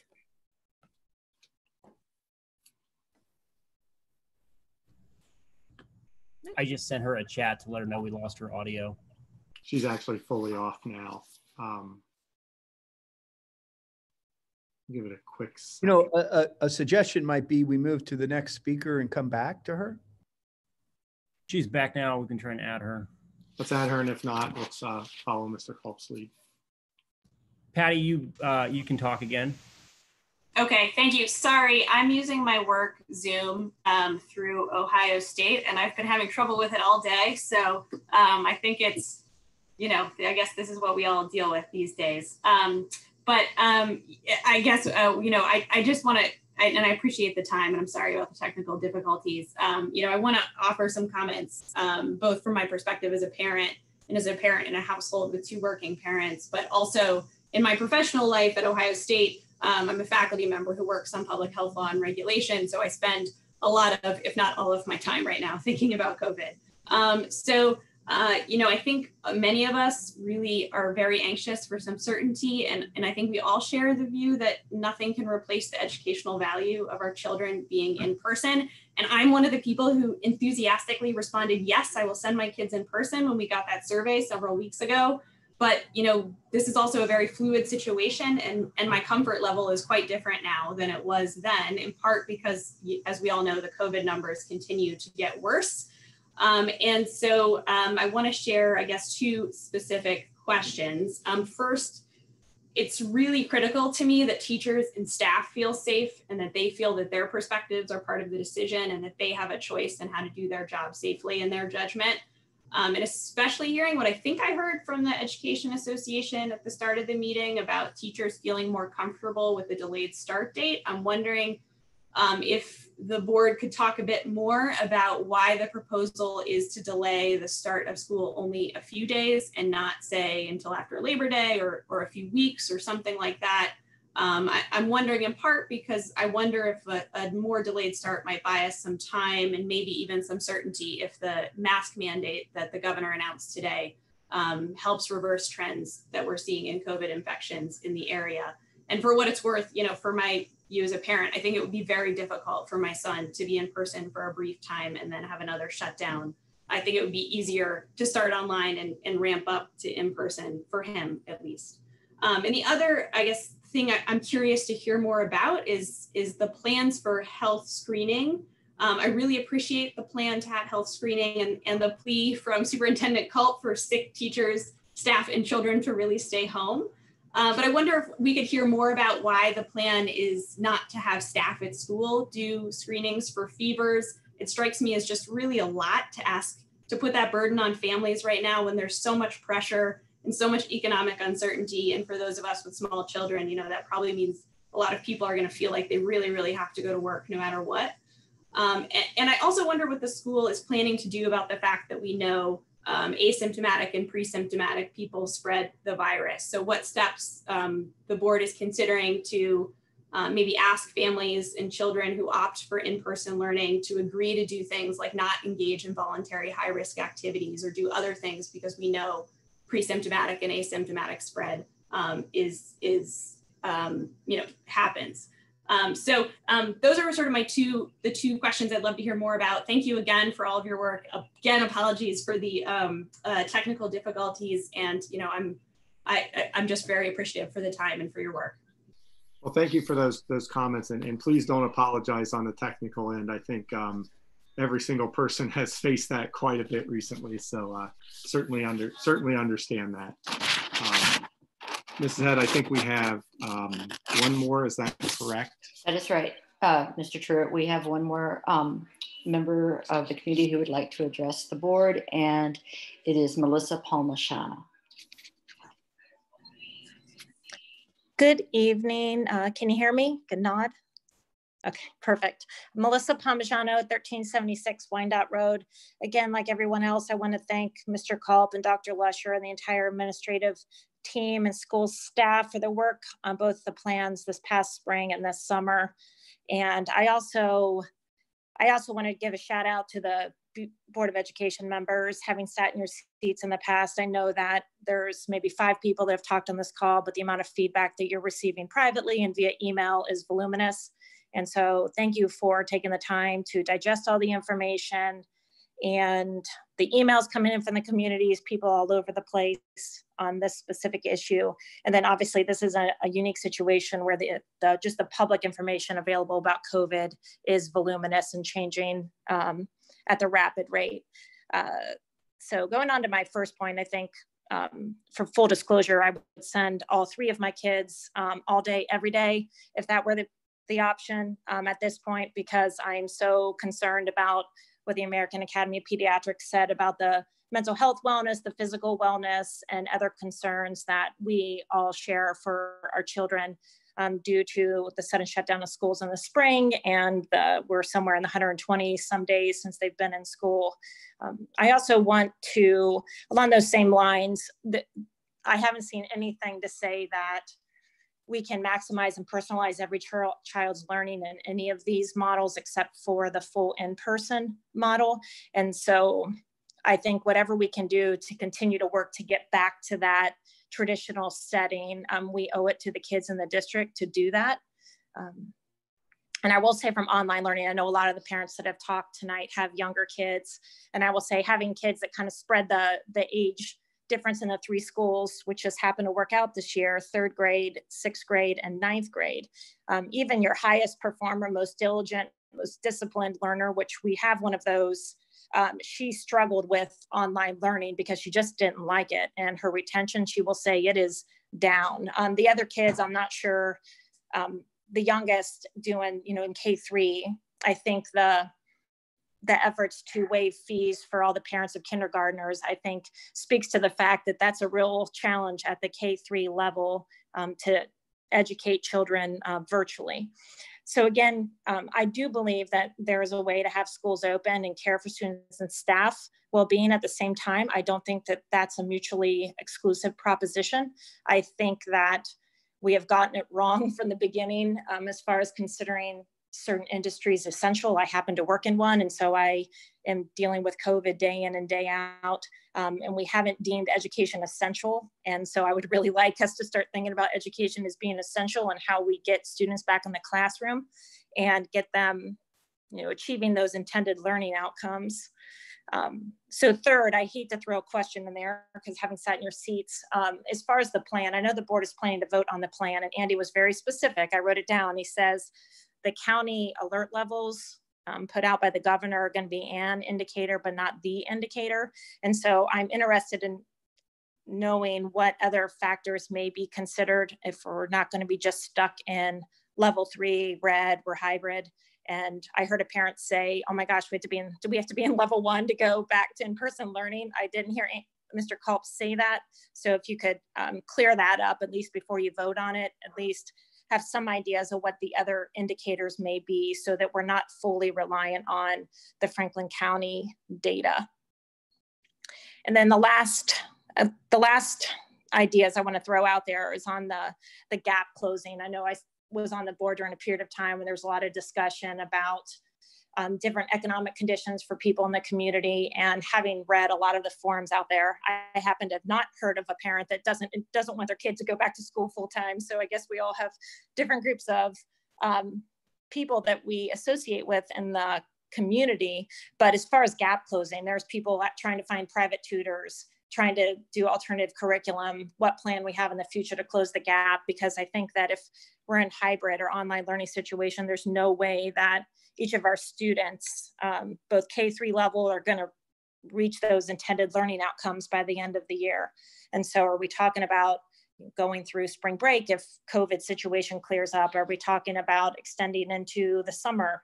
And then also the mental health access. I know a lot of kids are struggling all age levels with the uncertainty. And when they hear tomorrow that they're not going back to school full time, I know there's going to be a lot of broken hearts out there. So thinking about mental health access and how we're going to get options out there. I like the Wellness Wednesdays, but something that's making sure that kids know that they have options and people to talk to. And think of that kind of the extra cleaning. I think it's one of those extra things that we all could probably use right now, some extra mental health support, just like extra PPE. And then again, focusing on how we can, how we're going to close the gap, because we worked really hard to get, curriculum realigned and get really strong academic press in the district. And I know that everybody's losing it, but I'm just not willing to throw in the towel on the kids and accept that as being, well, it's just because of COVID, and let's find a way to manage through the crisis and educate the children to the best of our ability. Thank you. Thank you very much. And thank you to everybody, whether it was at the beginning of the meeting or just now, that that provided those comments. Certainly insightful and frankly, not really off topic from a lot of the thoughtful comments that have come to us as a Board of Administration and to Andy's leadership team. I do appreciate that sort of professional tone and tenor and thoughtfulness that people have brought their comments to. With all that being said, we are at the point in the agenda where I think the board can sort of, frankly, just restart the conversation we were having around Mr. Culp's recommendation to the board. I would like to speak quickly just, about the process to get there.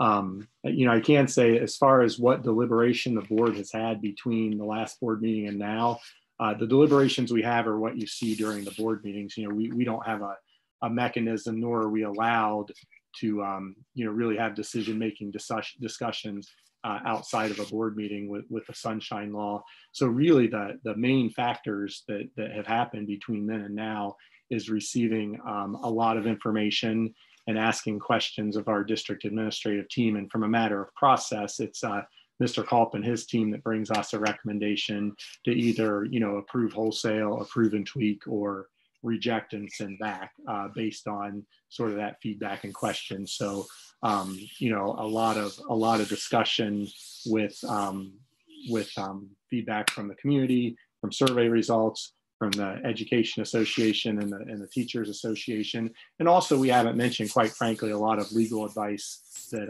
what do we do to mitigate liability as a board in our district? Boards can make some decisions that really put our district administrators in harm's way, and about what sort of medical advice you take and don't take. And frankly, a lot of the legal opinion, our direction is to follow the Ohio Department of Health and the Franklin County Department of Health. And frankly, not to be an outlier and be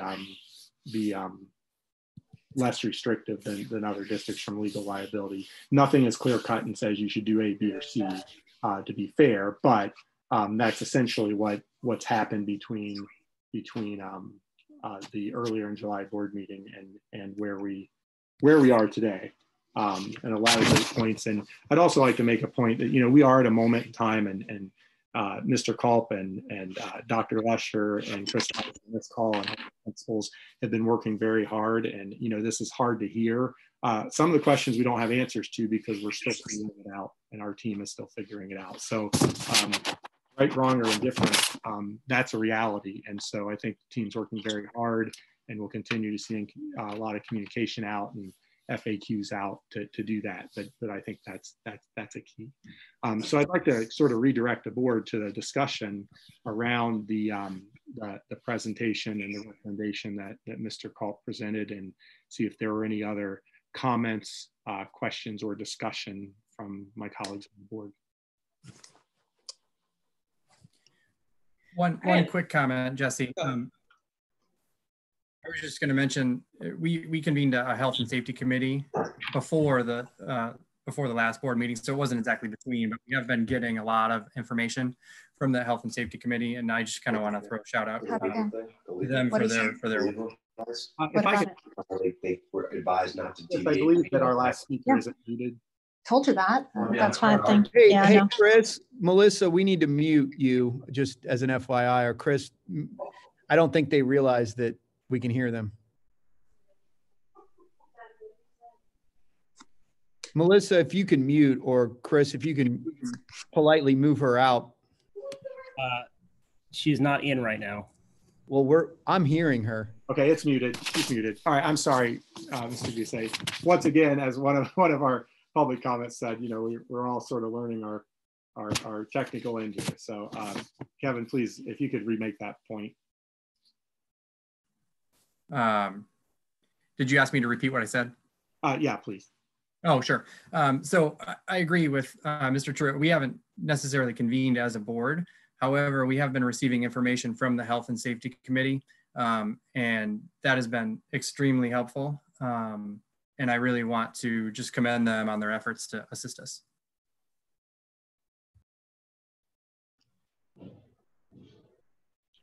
Right.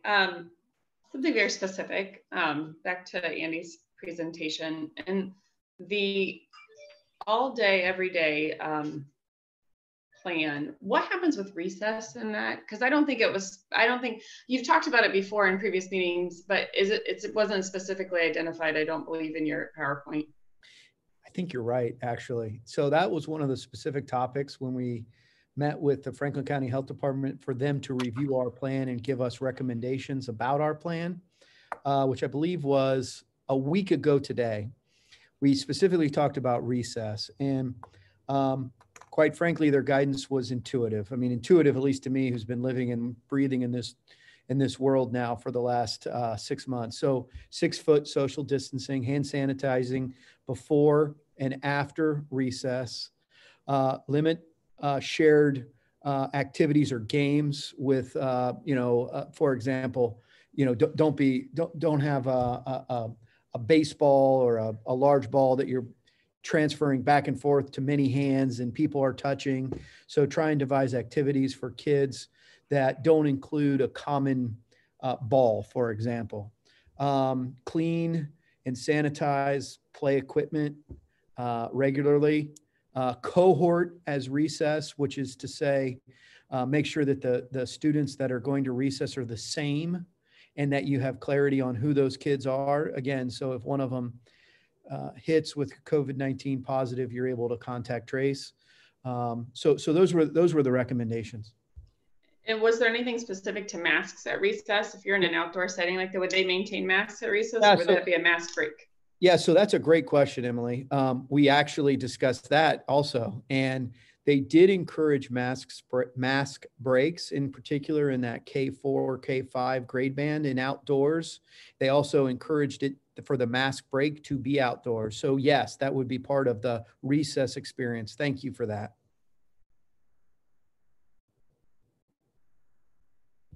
Thank you, Emily. And I think one of our one of the people who spoke brought this up, and I do think it would allay some concerns to the community if you could explain just a little bit more about how plan that you've presented would follow the county color coding system, but that little caveat there about what other indicators. Yeah, so I mean, full disclosure, I think that, and I don't know, I believe it was the last board work session, this board deliberated about whether to link to that or even for it to be part of what we used as criteria. And kind of where we landed, at least my recollection on where we landed is consult with the Franklin County Board of Health, ask them, if we don't link to that, what criteria will we use? What measures will we use? And so, as mentioned, just recently, we met with the Franklin County Board of Health, Joe Mazzola and 3 others on his team. Joe's the director. There was also an MD doctor present and assigned to Franklin County Board of Health. And I asked them, I said, listen, we're kind of back and forth on whether we should or shouldn't link. Basically, all the other districts in Franklin County have. What criteria can I use to determine which plan is best for Grandview if we don't link?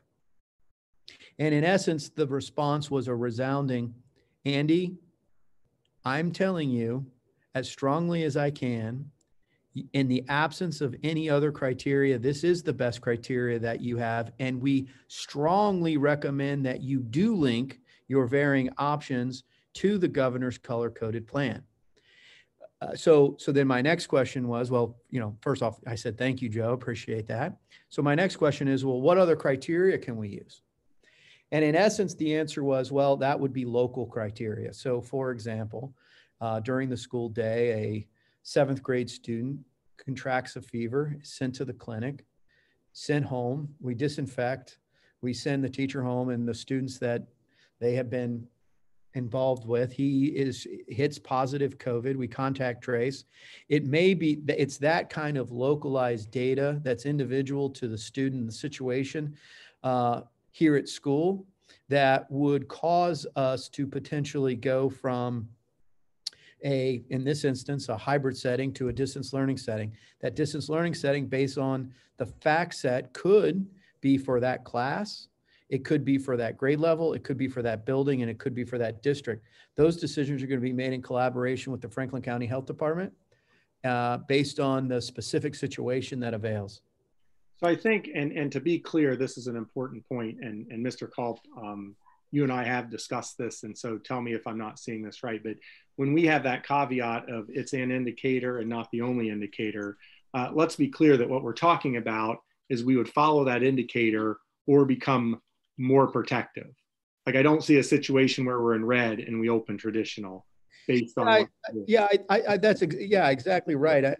And frankly, the legal advice is not to go that direction from the Franklin County Health, or we're opening ourselves up to the district to some serious potential liability with that. So, let's be clear. And I think some people may honestly be holding on to, well, if we have local data that says our situation's better, then maybe we can do X, Y, or Z. The second piece, and we just need to be realistic, is we're all following the health data. We're following the articles. We read a New York Times article that says one thing and a Wall Street Journal article that says something else, and listening to our own medical professionals in our community. But there's also just what it takes to operate a school. I know this firsthand, as do other board members. And if you show up one day and you're short 3 staff members, and suddenly you're short 3 staff members for 3 weeks, in the past, whether we like it or not, if you don't have a 5th grade teacher, you take those kids and you disperse them in the other 5th grade classrooms or 4th grade classrooms.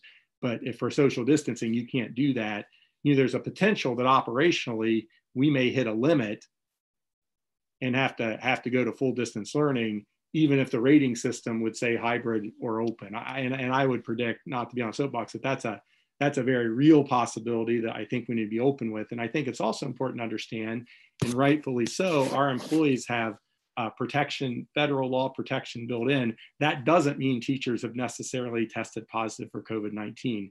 Folks have a right in additional sick time if they're caring for a child that doesn't have full-time school. Think about that. If they're caring for a spouse, if they're caring for a mother and father. So, it's not just, hey, we have teachers that have contracted COVID-19 and we can't have school. There's a very high likelihood that at a certain point we can't distance because of the staff we have. And that's why we've made a financial investment in building subs that are specific to our building, not traveling to buildings across the county every day, whether we need them initially or not. So we have that to try to relieve that pressure.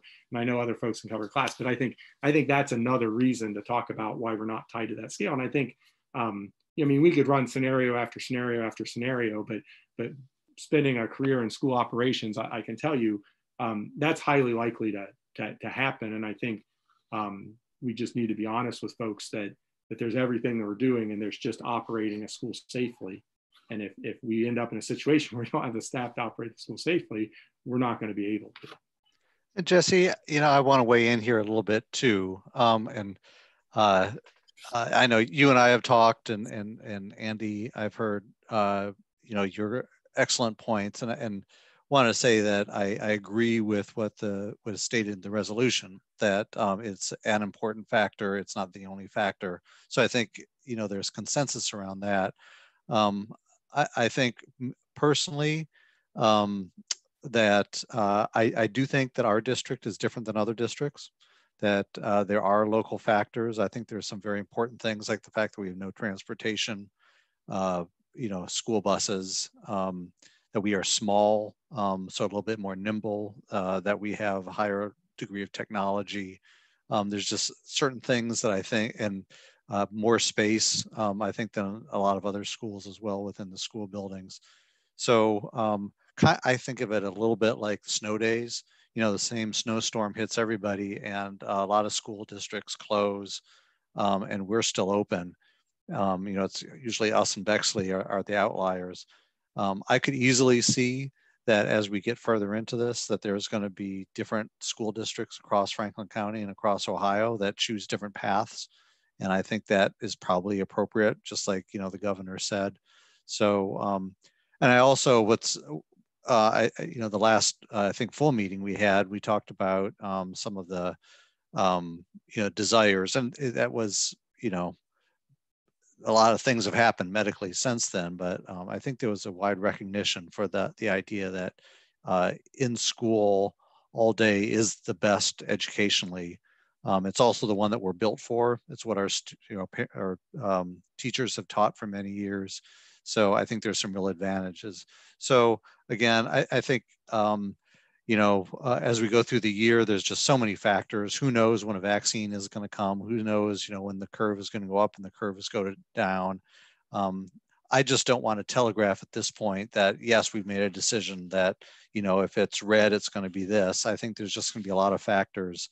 And personally, I so much want to get to that point of being able to open the school all day.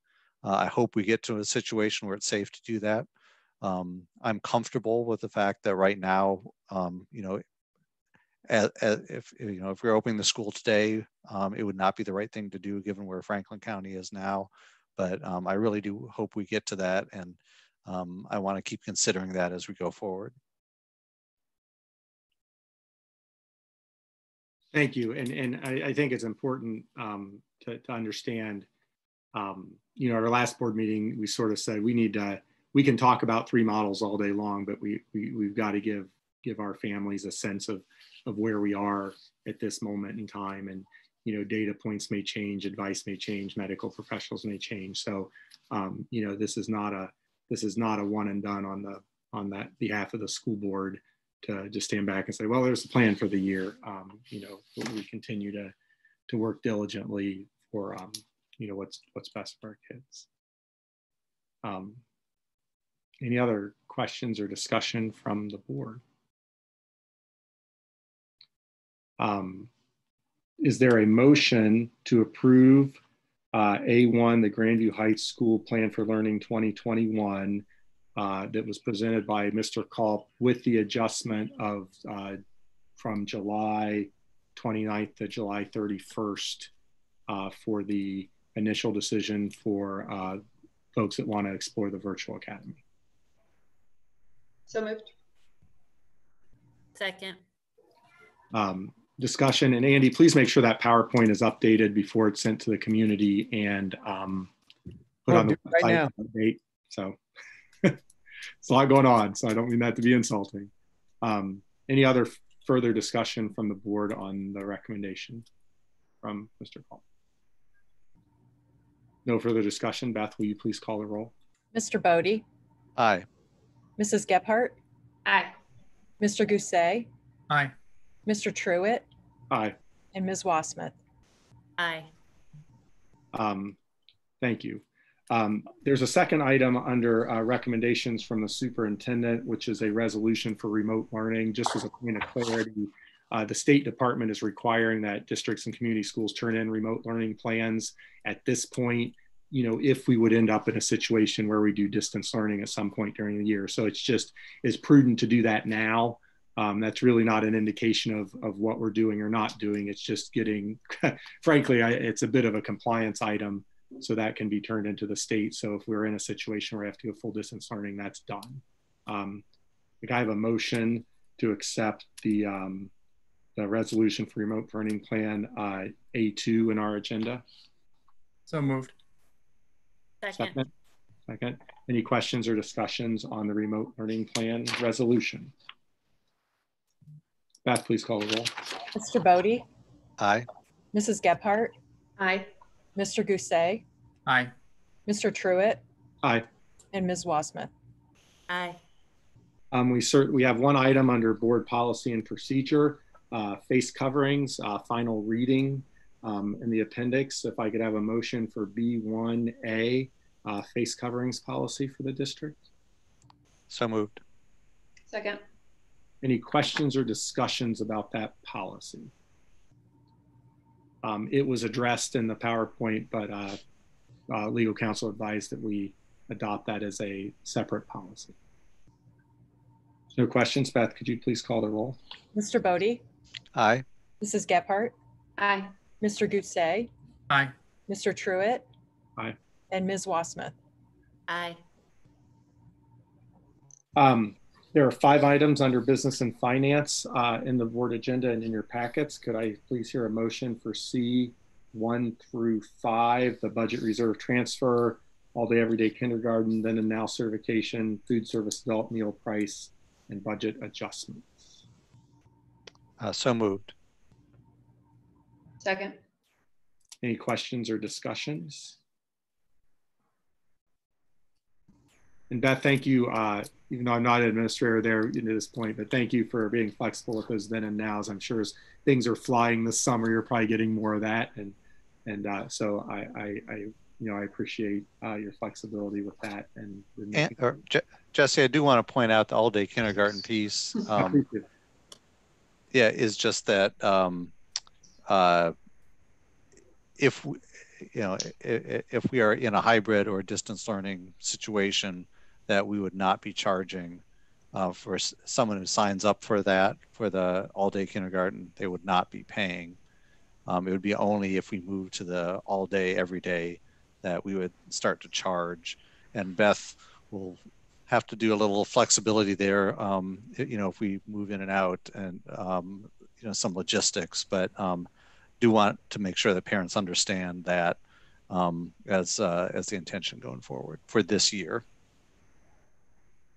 So thank you for that clarity, and I think it's I appreciate the finance committee bringing that so it's clear to parents how that will work. I think that's important, particularly as we're in a time of lots of financial uncertainty in addition to educational uncertainty. And can I add too, maybe Beth, you can clarify that when it comes to that piece, that you and/or Angie Ullum will be clearly communicating with those parents exactly when that is expected of them and how that will go out. Yes, that's correct. So Mrs. Ullum and I have already drafted an initial letter that will go out to kindergarten families tomorrow morning that explains the process. They have all made their initial deposit when kindergarten screening was done back in February timeframe.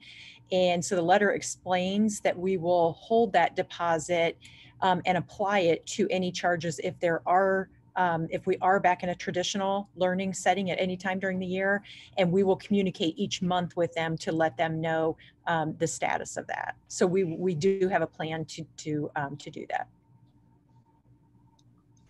Other questions and discussions on the items for business and finance? If none, Beth, will you please call the roll? Mr. Bodie? Aye. Mrs. Gephardt? Aye. Mr. Gousset? Aye. Mr. Truitt? Aye. And Ms. Wassmuth? Aye. We have 2 items under personnel, transitional hours and a contract addendum. Could I have a motion for D 1 and 2? So moved. Second.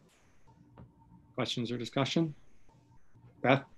Mr. Bodie? Aye. Mrs. Gephardt? Aye. Mr. Gousset? Aye. Mr. Truitt? Aye. And Ms. Wassmuth? Aye. Any other items for discussion from the board?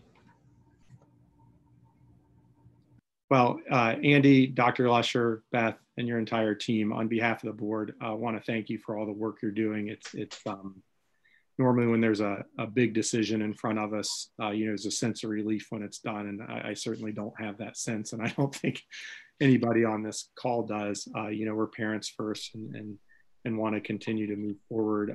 We certainly appreciate all the feedback we've had thus far, and anticipate and welcome to continue to get that feedback moving forward. I'm sure that items, as situations change, we will continue to need to be fluid, but I think it's, I thank you all. I think it's very proactive to be where we are today and give folks a real sense, whether you agree or disagree, sort of where we're sitting today and our thought process. So on behalf of the entire board, Mr. Culp, we thank you for all of your hard work and your team's hard work moving forward, and are appreciative that we're doing this work here and nowhere else, and certainly appreciate the professionalism the community's coming with this with some very good feedback. So a lot to consider, a lot continues to consider, and I know that everybody on the Zoom meeting takes that responsibility seriously, and we'll continue to do so. I'm sorry, Mr. Cole. I'm going to steal a line from the district attorney who did a press conference yesterday with regard to Larry Householder. It's the end of the beginning. I'm afraid so. So with no other discussions, do I have a motion for, oh, sorry, Molly. No, I wanted to say, on behalf of myself, not speaking as the board, I really wanted to thank the community and medical professionals that have sent emails that I think not only do I have an education degree, but now I have a medical degree from the amount of time and effort that they have put into talking to us, as just reaching out genuinely. Science has based a lot of what they have sent to us, and I wanted to say also to the community, I know, and I'm going to speak all 5 of us, these are our kids. We're trying to do the absolute best for them. I would imagine that there's not a person on this call right now that has had a good night's sleep, and I'll go 6 months, but the last 2-3 weeks, like the commitment of Andy Culp, Beth Collier, Dr. Lusher, the teachers, the district leadership, I couldn't be prouder to support all of you. And I couldn't be prouder of this community and the way that we have all discussed this. This is hard. We're in a pandemic. No one ever tells you how to handle this. I couldn't be prouder of the work that we're put in, and our kids are going to be okay because of everyone. And I'm doing this because I'm looking around, like everyone on this call, Grandview is a great community because we care about our kids, we care about our education, and every single one is, I want my kid to do well. I want these students to do well. You don't always have that. And I want to say thank you to the community, and thank you to everyone around this call. Like, I know I say it almost all the time. I'm like, Grandview is amazing. And I think when you hear the comment, the calls, the emails, I want from the bottom of my heart, thank you. And a special thanks to the leadership and the time that they have put on. I have no problem putting my child in their care. because they will do their absolute best. Our teachers are amazing. But I thank you. Thank you from the very bottom of my heart. Thank you for all that you've done. Thank you for those comments. With that, do I hear a motion for adjournment? So moved. Somebody had that for, who was that? Eric can take it. I'll take second. All right. I think if that's okay, Eric has the motion. Mr. Gousset, you have the second. No other discussion. Beth, could you please call the roll? Mr. Bodie? Aye. Mrs. Gephardt? Aye. Mr. Gousset? Aye. Mr. Truitt? Aye. And Ms. Westman? Aye. All right. Thank you very much, everybody.